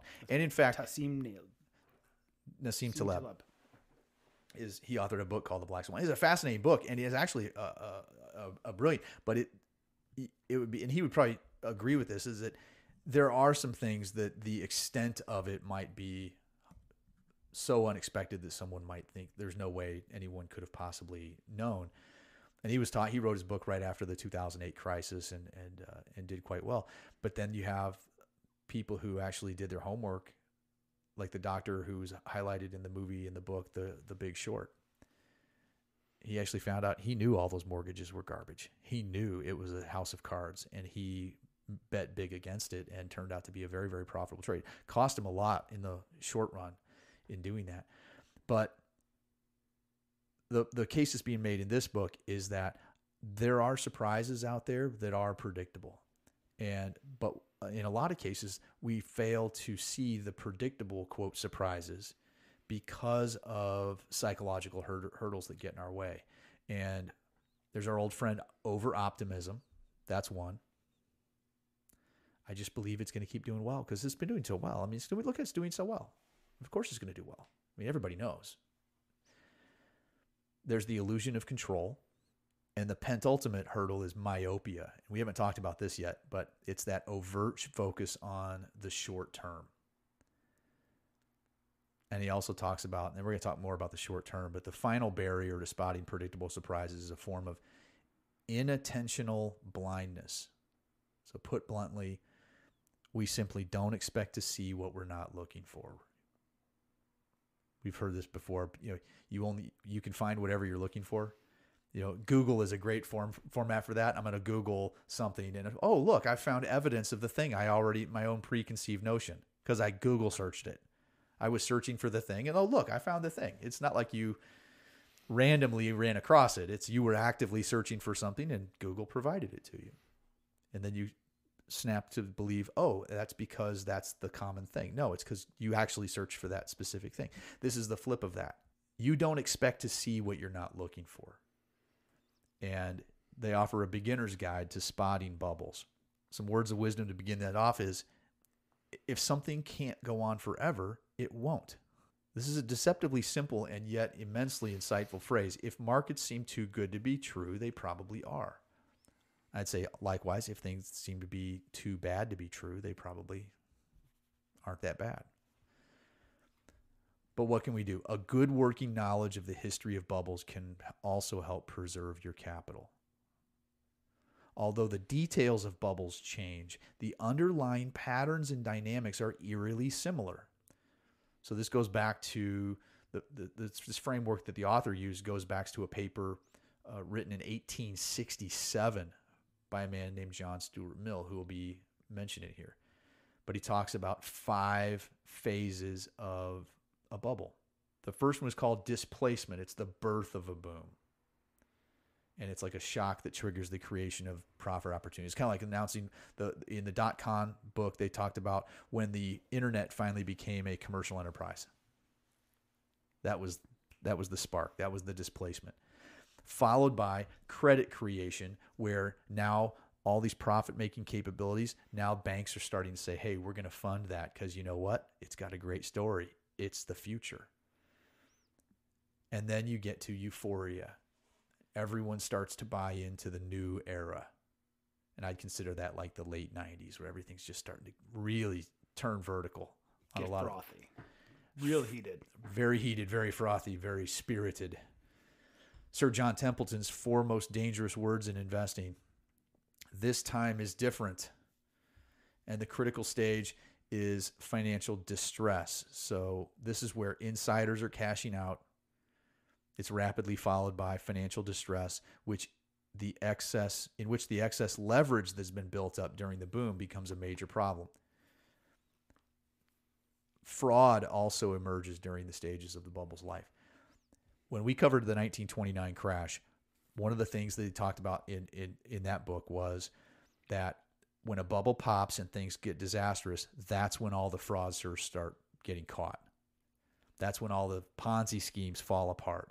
We saw that happen in 2008 with Madoff, because he had not actually gotten caught by the authorities. He turned himself in because the whole thing fell apart, and he was actually afraid for his life from criminal or reprisals, because he was actually probably managing some money for people that were not so nice. Maybe they weren't so nice, especially if he lost billions of their dollars.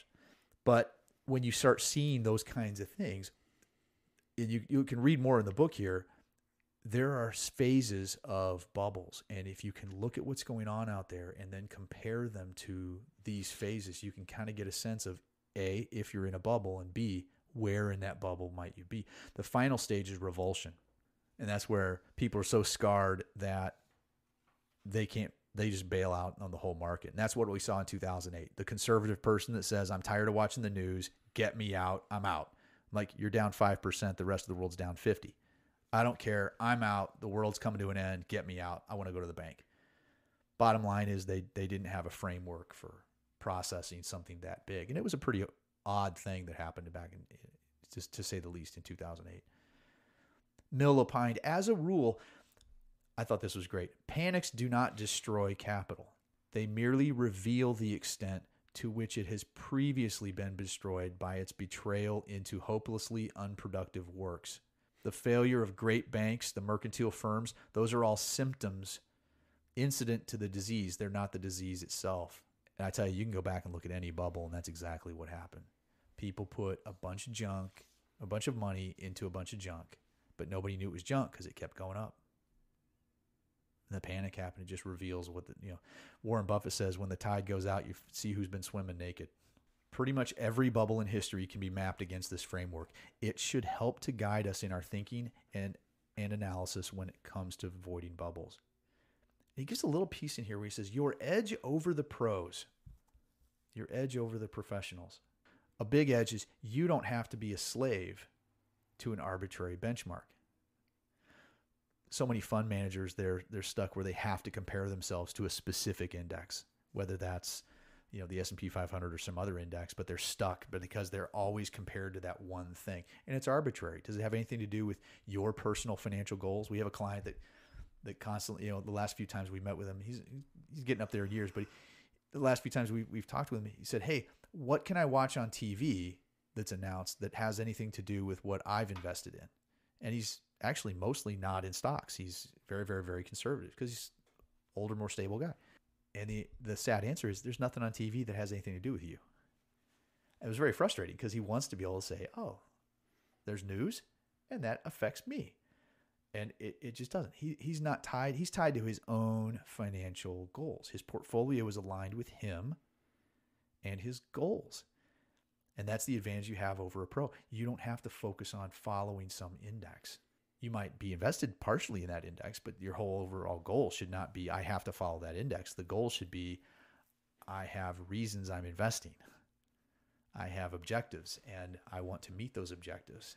And I also have a risk tolerance that I want to follow. I want to get there as smoothly as possible or with the highest probability of success or whatever your goals are. But that's the big one. You don't have to be a slave to that.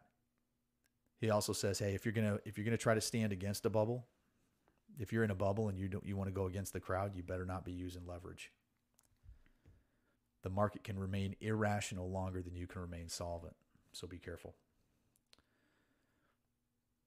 A few other good quotes here, just on this idea of not just going along with bubbles and whatnot. People who are trying to do the right thing. Marie Eviard of First Eagle said, I would rather lose half my clients than half my clients' money. Investors should remember bubbles are a byproduct of human behavior, and human behavior is all too predictable. Eviard further observed, sometimes what matters is not so much how low the odds are that circumstances could turn negative. What matters more is what the consequences would be if that happens. In other words, sometimes the potentially long-term negative outcomes are so severe that investors can't afford to ignore them, even in the short term. What are they talking about here? Insurance.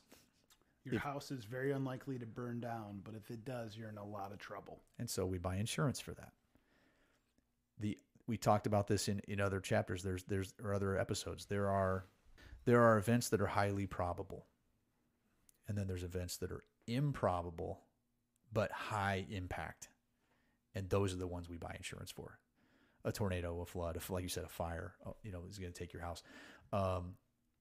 When you're talking about it, you're investing, managing risk is not about the idea that, what she's saying is, it's not about the idea that it's highly probable that we're going to have a bear market tomorrow.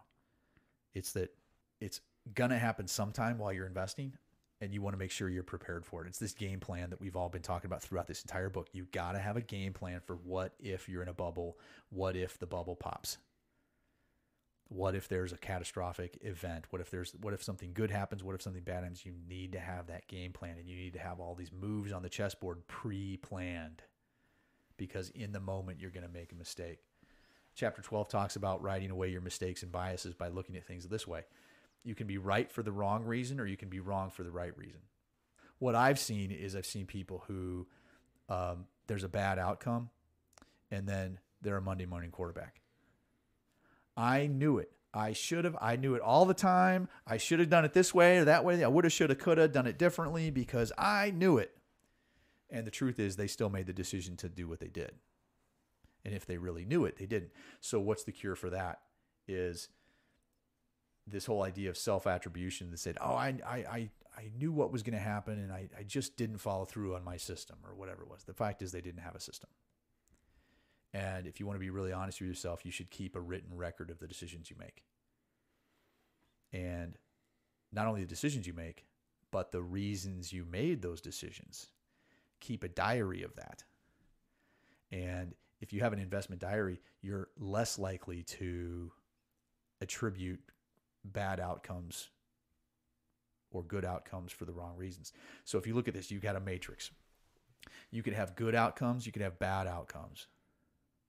And those could have come from right reasoning or wrong reasoning. So you could have a good outcome that came from a good reasoning, and that could be skill, maybe. But you could also have a good outcome come just from good luck.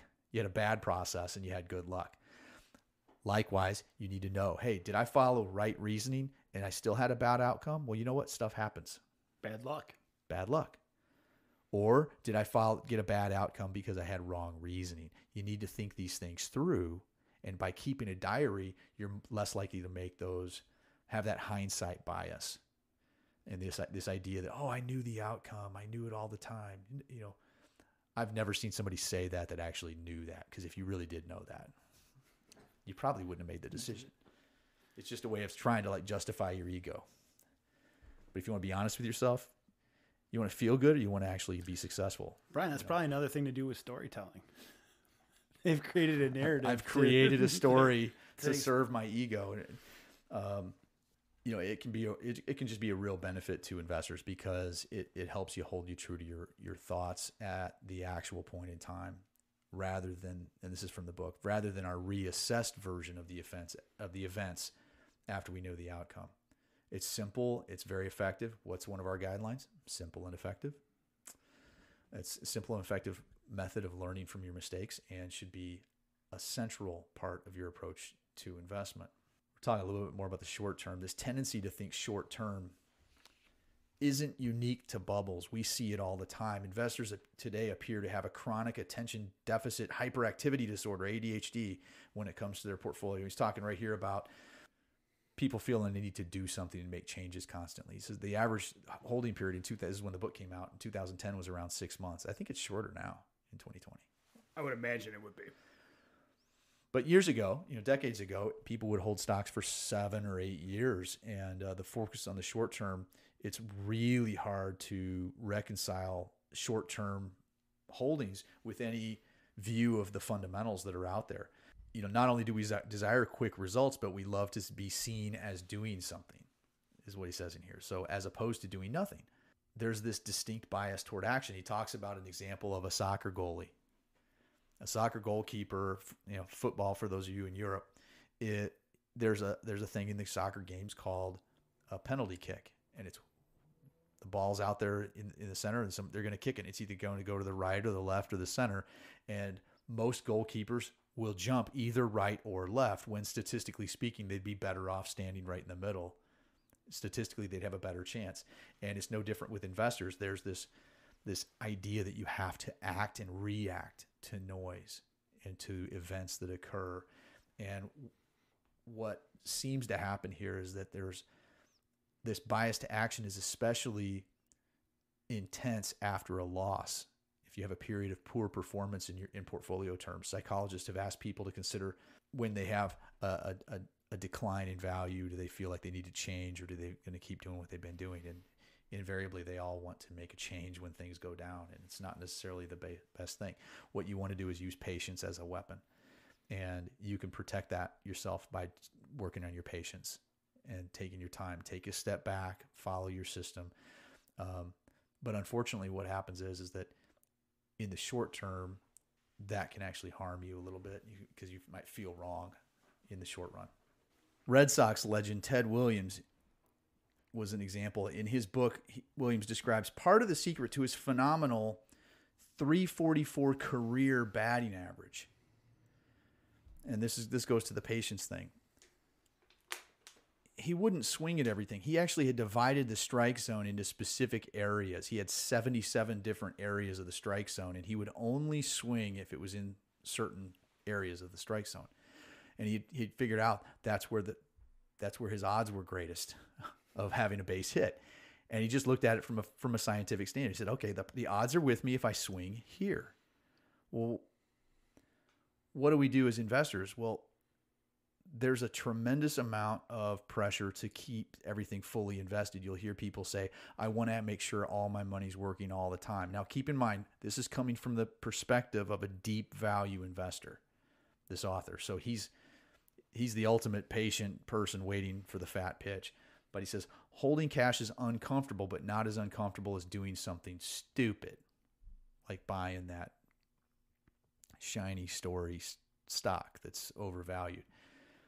Seth Klarman picks up on the baseball metaphor in his brilliant book, Margin of Safety, and writes, most institutional investors feel compelled to be fully invested at all times. They act as if an umpire were calling balls and strikes, mostly strikes, thereby forcing them to swing at almost every pitch and forego batting selectivity for frequency. So they're swinging all the time because they feel like they need to swing all the time.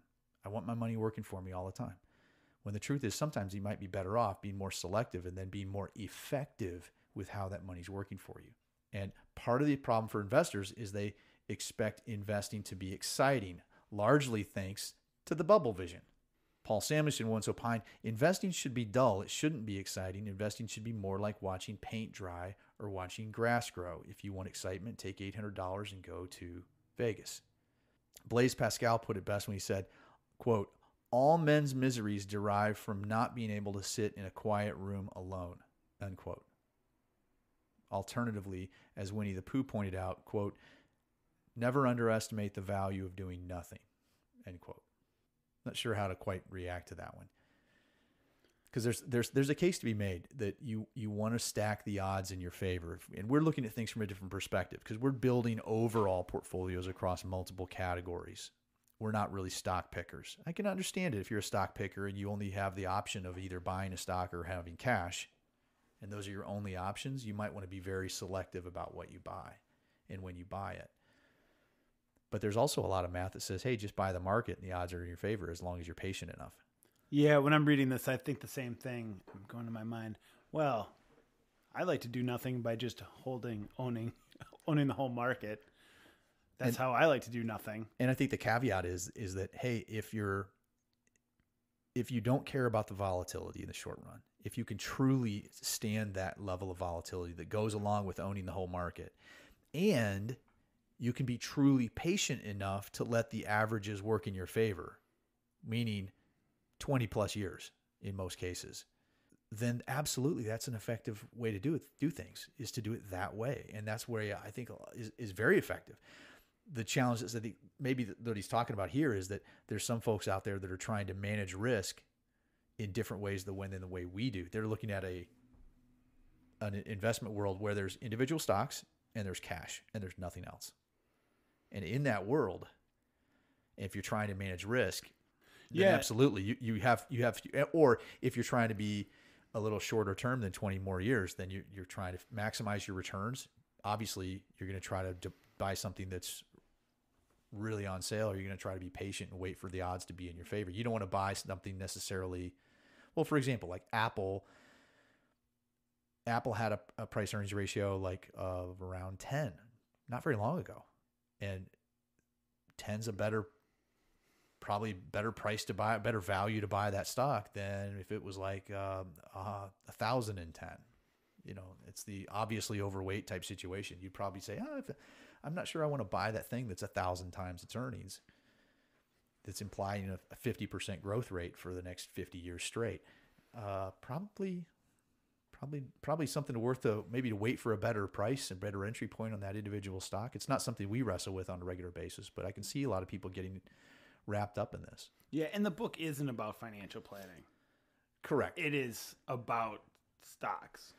It's about your psychological errors when you're looking at basically individual stock performance. But we see some similarities, and that's why we're covering the book. Yeah. When people are doing this. But just if you're reading the book and you're not really into individual stocks, by no means are we recommending people should be picking individual stocks. But it's just how the psychology works.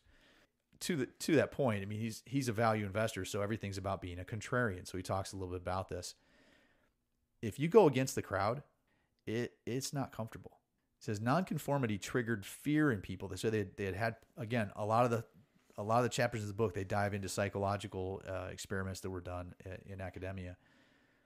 Nonconformity triggered fear in people. Going against the crowd makes people scared.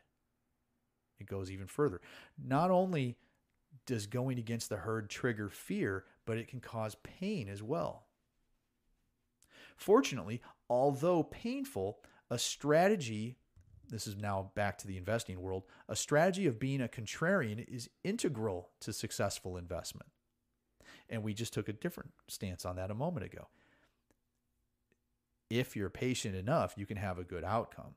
I think what this person's thesis would be is that, yeah, but if you bought it even cheaper, you'd have an even better outcome. And that's what a value investor is going to say that. As Sir John Templeton put it, it is impossible to produce superior performance unless you do something that is different from the majority. That I will agree with. I will disagree with that. It's impossible to have an extraordinary, I guess the way I look at it is I look at it and say, you can't be different without being different. Well, here's my comeback to it is if you just did what everybody said they would do is just buy and hold, you'll get that return the same as the market, which will beat the average of what beats people the average actually person get, which is like 2%. your point's well taken, because there's so many people out there that think the baseline is the market return. And as Dalbar shows year after year after year, the baseline is way, way less than the market return because the average investor doesn't do it. Why don't they do as well as the market? Because of all these psychological errors that we make as human beings. We buy high, we sell low, we're overconfident, we listen to experts that we shouldn't listen to. All those things. We have a short-term focus and myopia. All those things work against us to keep us from getting that market return. And if you're going to be, but again, if you were doing what those other people did, yes. If you want to do something significantly better than what everybody else is doing, you're going to have to do something different than what everybody else is doing. And what's everybody else doing? Guess what they're not doing? Most people are not just buying the market and holding it. Most people are doing insane stuff because of our psychological errors that are the topic of this book. And they're getting substandard results. And if they simply solve those problems, they could approach market returns and maybe do better. And I will say, sticking with buying your portfolio of stocks and bonds and sticking with it using index can be very difficult if they're right here where they're talking about is going against the herd, is when your friends are talking about, oh, I have this stock, this stock, this stock, and this stock, and they just did this, this, and this. Oh, man. And it's doing so well in the last 3 weeks. Holy cow. It's like Vegas. Yeah. Oh, my gosh. I've been in, I see this on Facebook in these groups, and you've seen it too, honestly, because you're in there a little bit. But it's weird when you've been, I've reached a point now where I've been a professional advisor since late 1994. When I see a comment from somebody that's extremely confident because they've got a lot of information at their disposal. They started investing on March 24th, which, by the way, was right around the bottom of the market this year. March 24, 2020, look it up. It's a pretty good bargain opportunity. And they bought some very, very aggressive stocks at the very, very right time. And you see a lot and say, oh my gosh, I'm up 75% since, in the last 3 or 4 or 6 months or whatever. And they're telling their parents this. And we talk with the parents and grandparents, and we mention these stories, and they'll say, you know what, my grandkid, he's been just doing amazing in the last 6 months. And it got me kind of thinking, maybe we ought to start, talking about XYZ stock instead. And I'm like, oh gosh, here we go.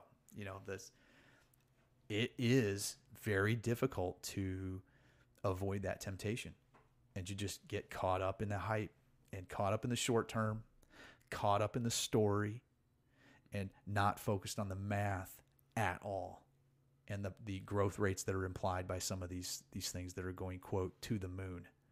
It's phenomenal. I've seen people who are all excited about I'll just say it. You take Tesla Motors, for example. The CEO of Tesla Motors is named Elon Musk. Now Tesla Motors is a publicly traded stock. They make electric cars, they make batteries, they're going to make solar-powered roofs that feed into electrical battery systems for your house. All these things happen under the Tesla brand name. Now, Elon Musk is also a leader in another company that's privately held. This other company is called SpaceX, and they're revolutionizing space travel back, happening from the United States waters and United States soil. There is a tremendous amount of excitement in the story around, setting Tesla aside, the SpaceX story has a tremendous amount of traction right now in 2020.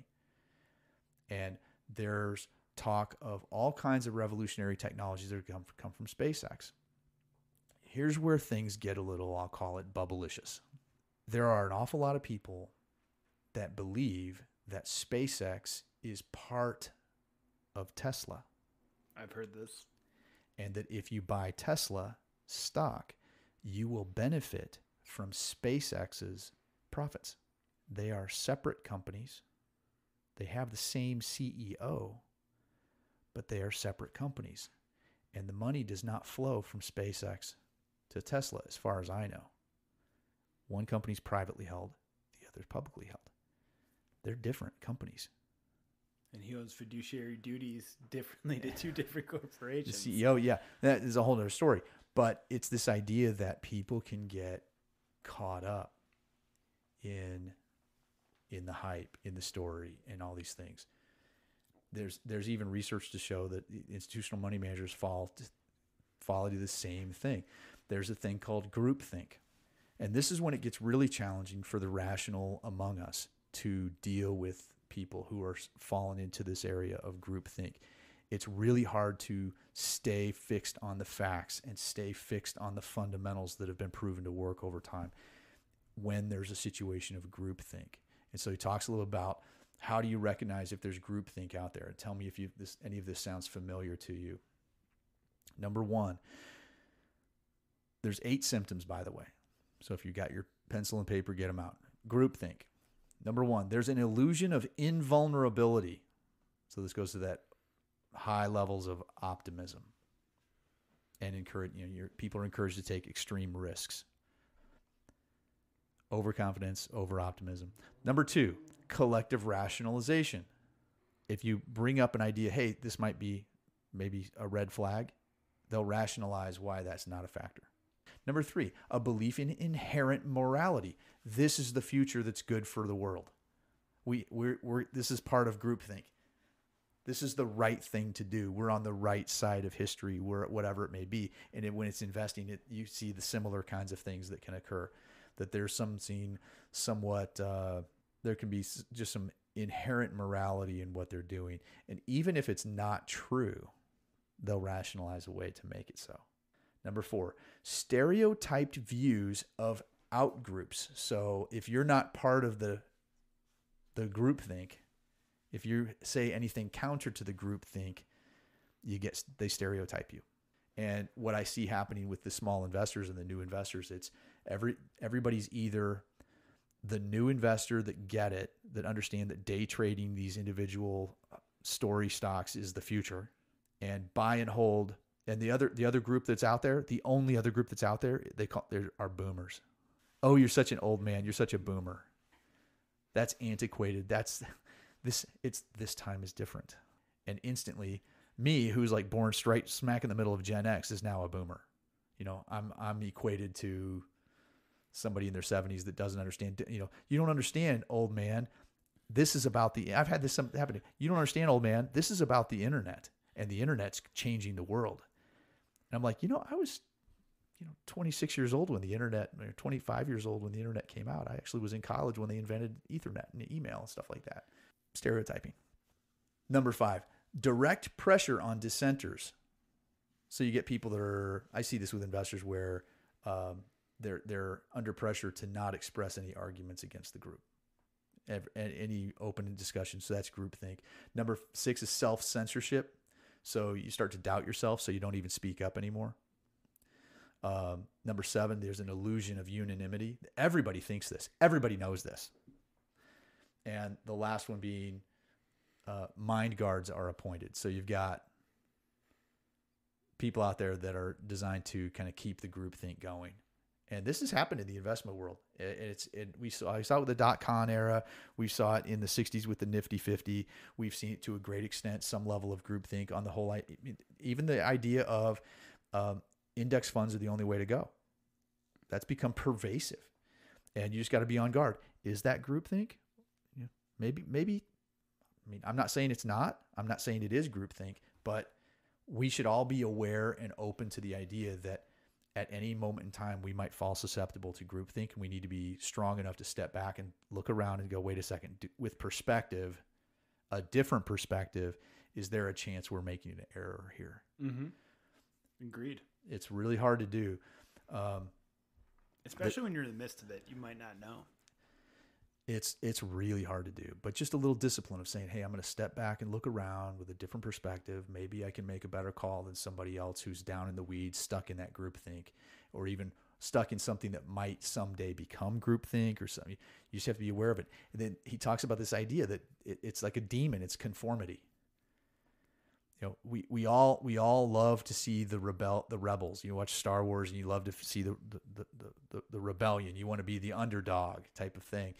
And yet we all naturally conform to the point where sometimes we become, quote, the empire.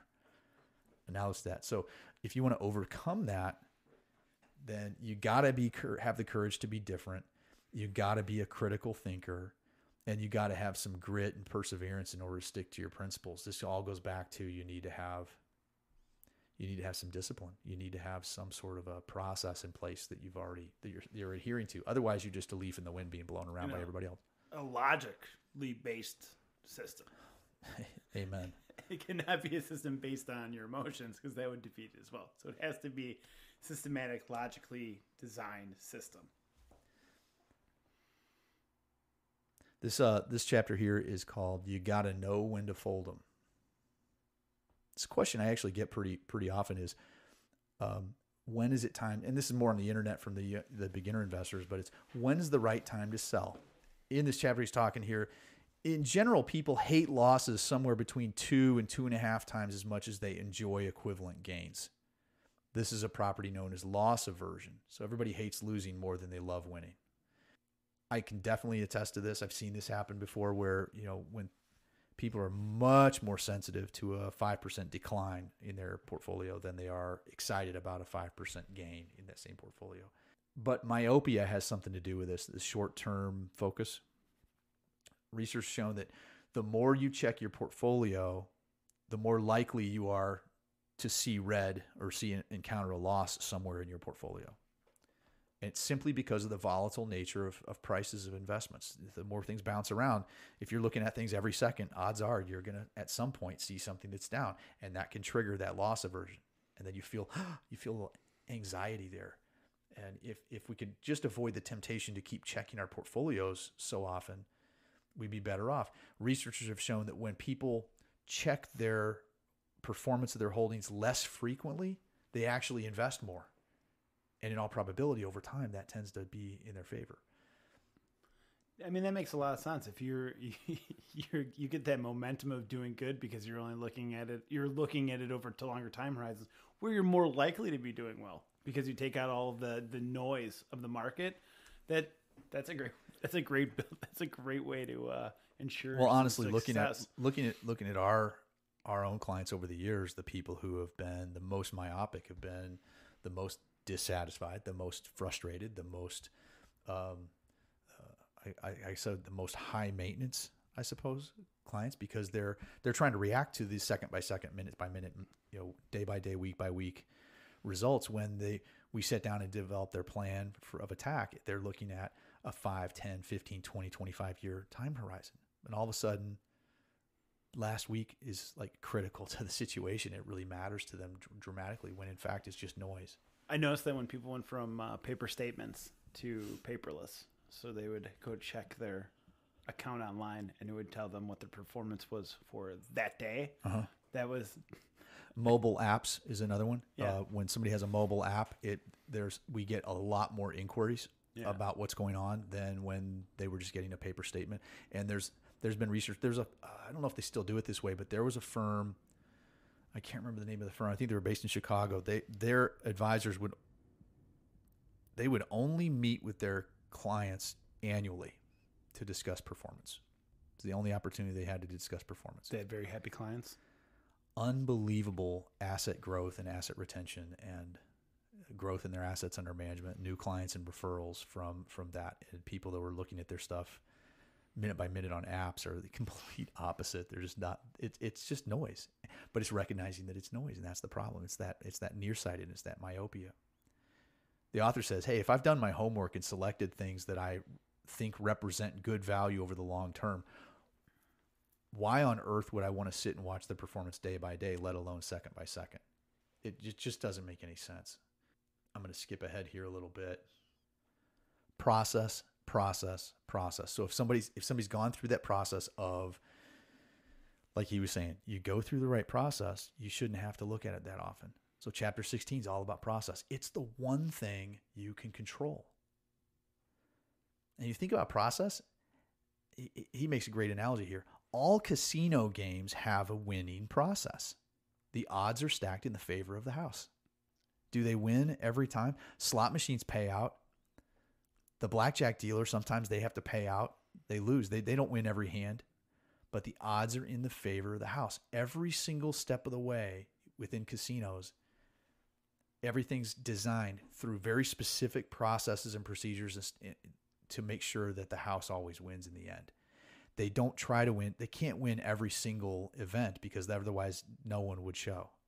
It's the story of the person that got rich. It's the dream and the hope that we were talking about earlier that drives people to the casino, because there's that drama and that wonderful emotion of the big win. There's that noise that you can win that one off a couple times, walk out a couple thousands up, maybe 10,000 up.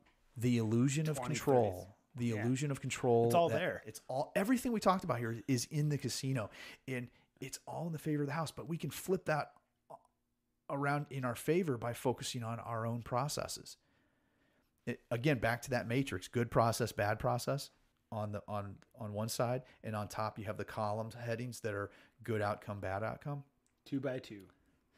If you had a good process, a good outcome, deserve success. Good process, bad outcome, it's a bad break. But the one fact that if you look at athletic teams, for example, championship organizations reside exclusively in the good process row of that matrix. They can't control the outcome. You can't, if you're running a great hockey team, you're not going to win. You just aren't going to win every game. But you can win enough. You can win when it counts.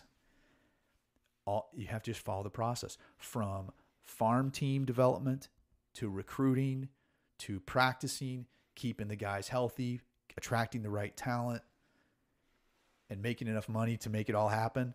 Those are all completely process driven. So for whether it's a casino or a championship organization, what people have to realize, and this is the problem, the myth that this book talks about, the management of return is impossible.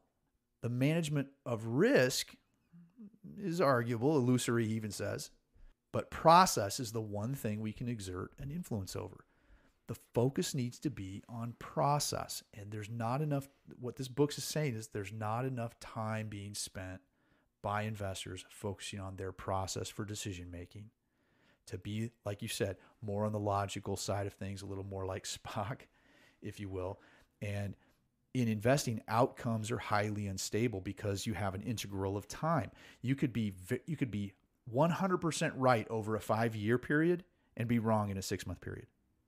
So what's the difference there?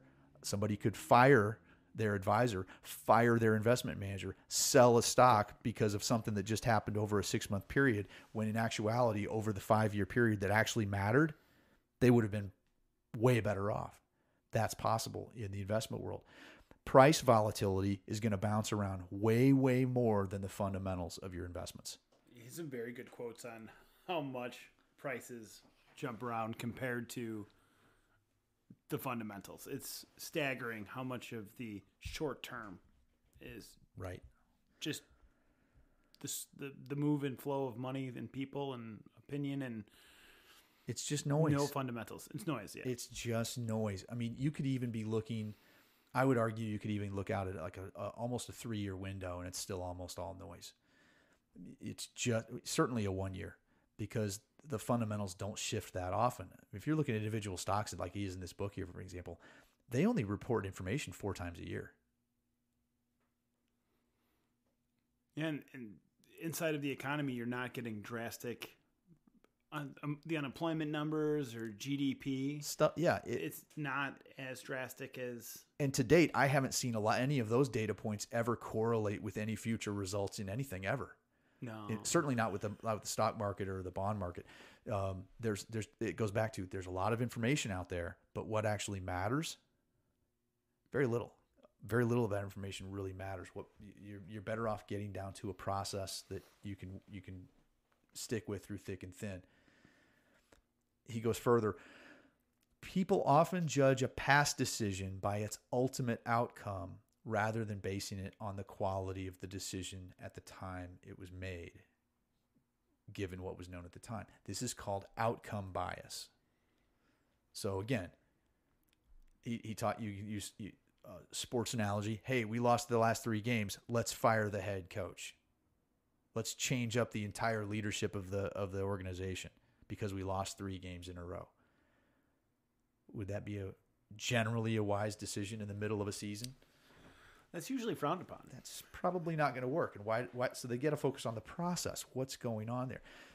Psychological evidence also shows that focusing on outcomes can create all sorts of unwanted actions. When every decision is measured, and I can't go into them. You got to buy the book, read the book, go to the library, check the book out. But when every decision is measured on outcomes, investors are likely to avoid uncertainty, chase noise, and herd with the consensus. If we switch the focus from outcomes to process, things begin to change for the better.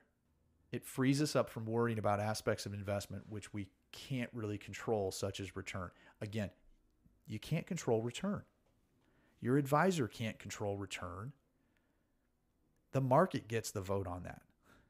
It's not controllable. Return is unknowable generally and is not controllable. You have kind of a range of expected things over periods of time that you can expect. Like, for example, if you have a 1% CD over a 6-month period of time, guess what? It's going to pay 1% for 6 months. If it doesn't, you got the FDIC that's going to be there to take care of you. But if you're talking about the stock market, knowing what's going to happen next year, that's not a thing. That's not a thing.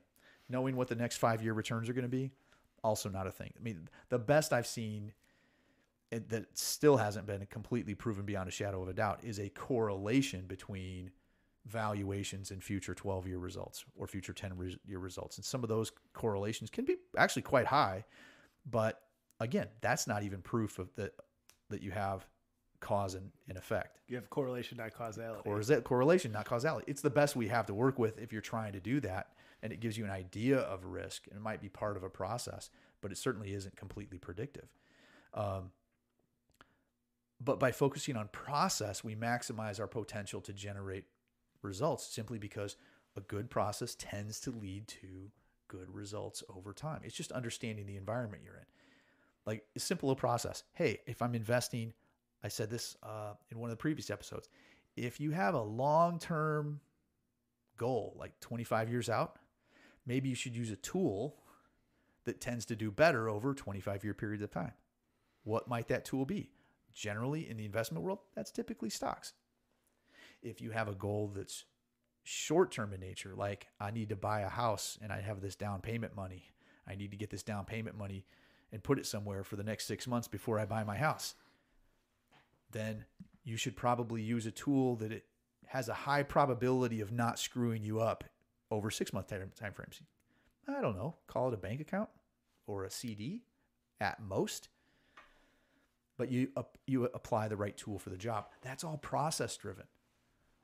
That's just process driven, and that's the whole point behind this. The last piece here he talks about is this conclusion: is that everyone starts out with good intentions. So people are listening to this like, yes, this is the time. I'm finally going to draw a line in the sand, and I'm going to change this habit that I've had in my head for years. And everybody, I'm going to do my homework. I have a term paper due in 6 months. You know what I'm going to do? I'm going to do 1/6 of it every month until it's done. Everybody has this dream that they're going to be all systematic and structured in how they do things. And what research has shown is most people don't follow through on their own good intentions. They just don't.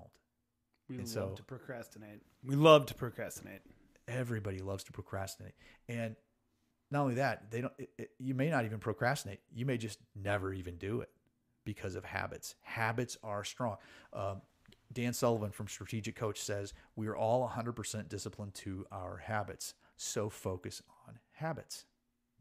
Procedure. Process. Habits.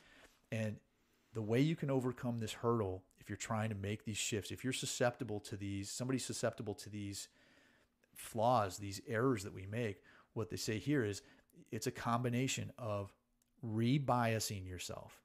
Oh, I have a bias toward this. I'm going to rebias myself to this other thing that makes more sense. I have a bias towards overconfidence. Well, I'm going to be more critical in my thinking. I have a bias to always want to take action. Well, I'm going to change that to have a bias to be more patient, maybe sit still or maybe stand in the middle of that goal box so I can maybe have a better odds. It's letting that logical side of your brain work. And then also putting simple rules in place to stack the deck in your favor. What's that? That's preparation, planning, prior to when you execute your strategy, you need to have those ideas. What if this happens? What if that happens? What are you going to do? What's your plan of attack? Have those rules in place and stack the deck in your favor. But you've got to focus on process. That's the key thing in this book. The key takeaway that I have is, without a process, you're going to be more likely to make psychological errors that can cost you huge in your financial world. So take a step back, be more methodical, be more logical. It's a great takeaway.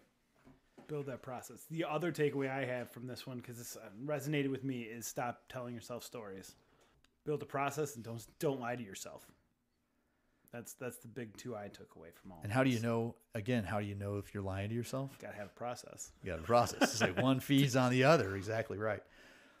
So I think that's the end of my notes. I didn't know if you had anything else, but I think we covered the book. We are well into this episode. So Tom, thanks for joining. Well, thanks for having me. Appreciate Pleasure it. as always. And thanks to everyone for listening. We can't thank you enough. We really do appreciate you listening and subscribing and sharing this podcast with others if you find value in it. Again, nothing in here is personal advice. If you need that, contact a properly registered fiduciary. We would prefer it was a fiduciary. There's registered people out there that don't act as fiduciaries. But thank you again so much for listening. If you need to contact us on social media, we're at Fierce Fiduciary on most social media. I'm at Brian C. Beasley on most social media. You can find me there. Or if you actually want to talk to us professionally, we actually do this for a living. We have our own company, Athena Private Wealth. You can reach us at athenaprivatewealth.com. Thank you, and for listening. And Dan Albert is not here, so I'll say it. Until next time, cue the tiger.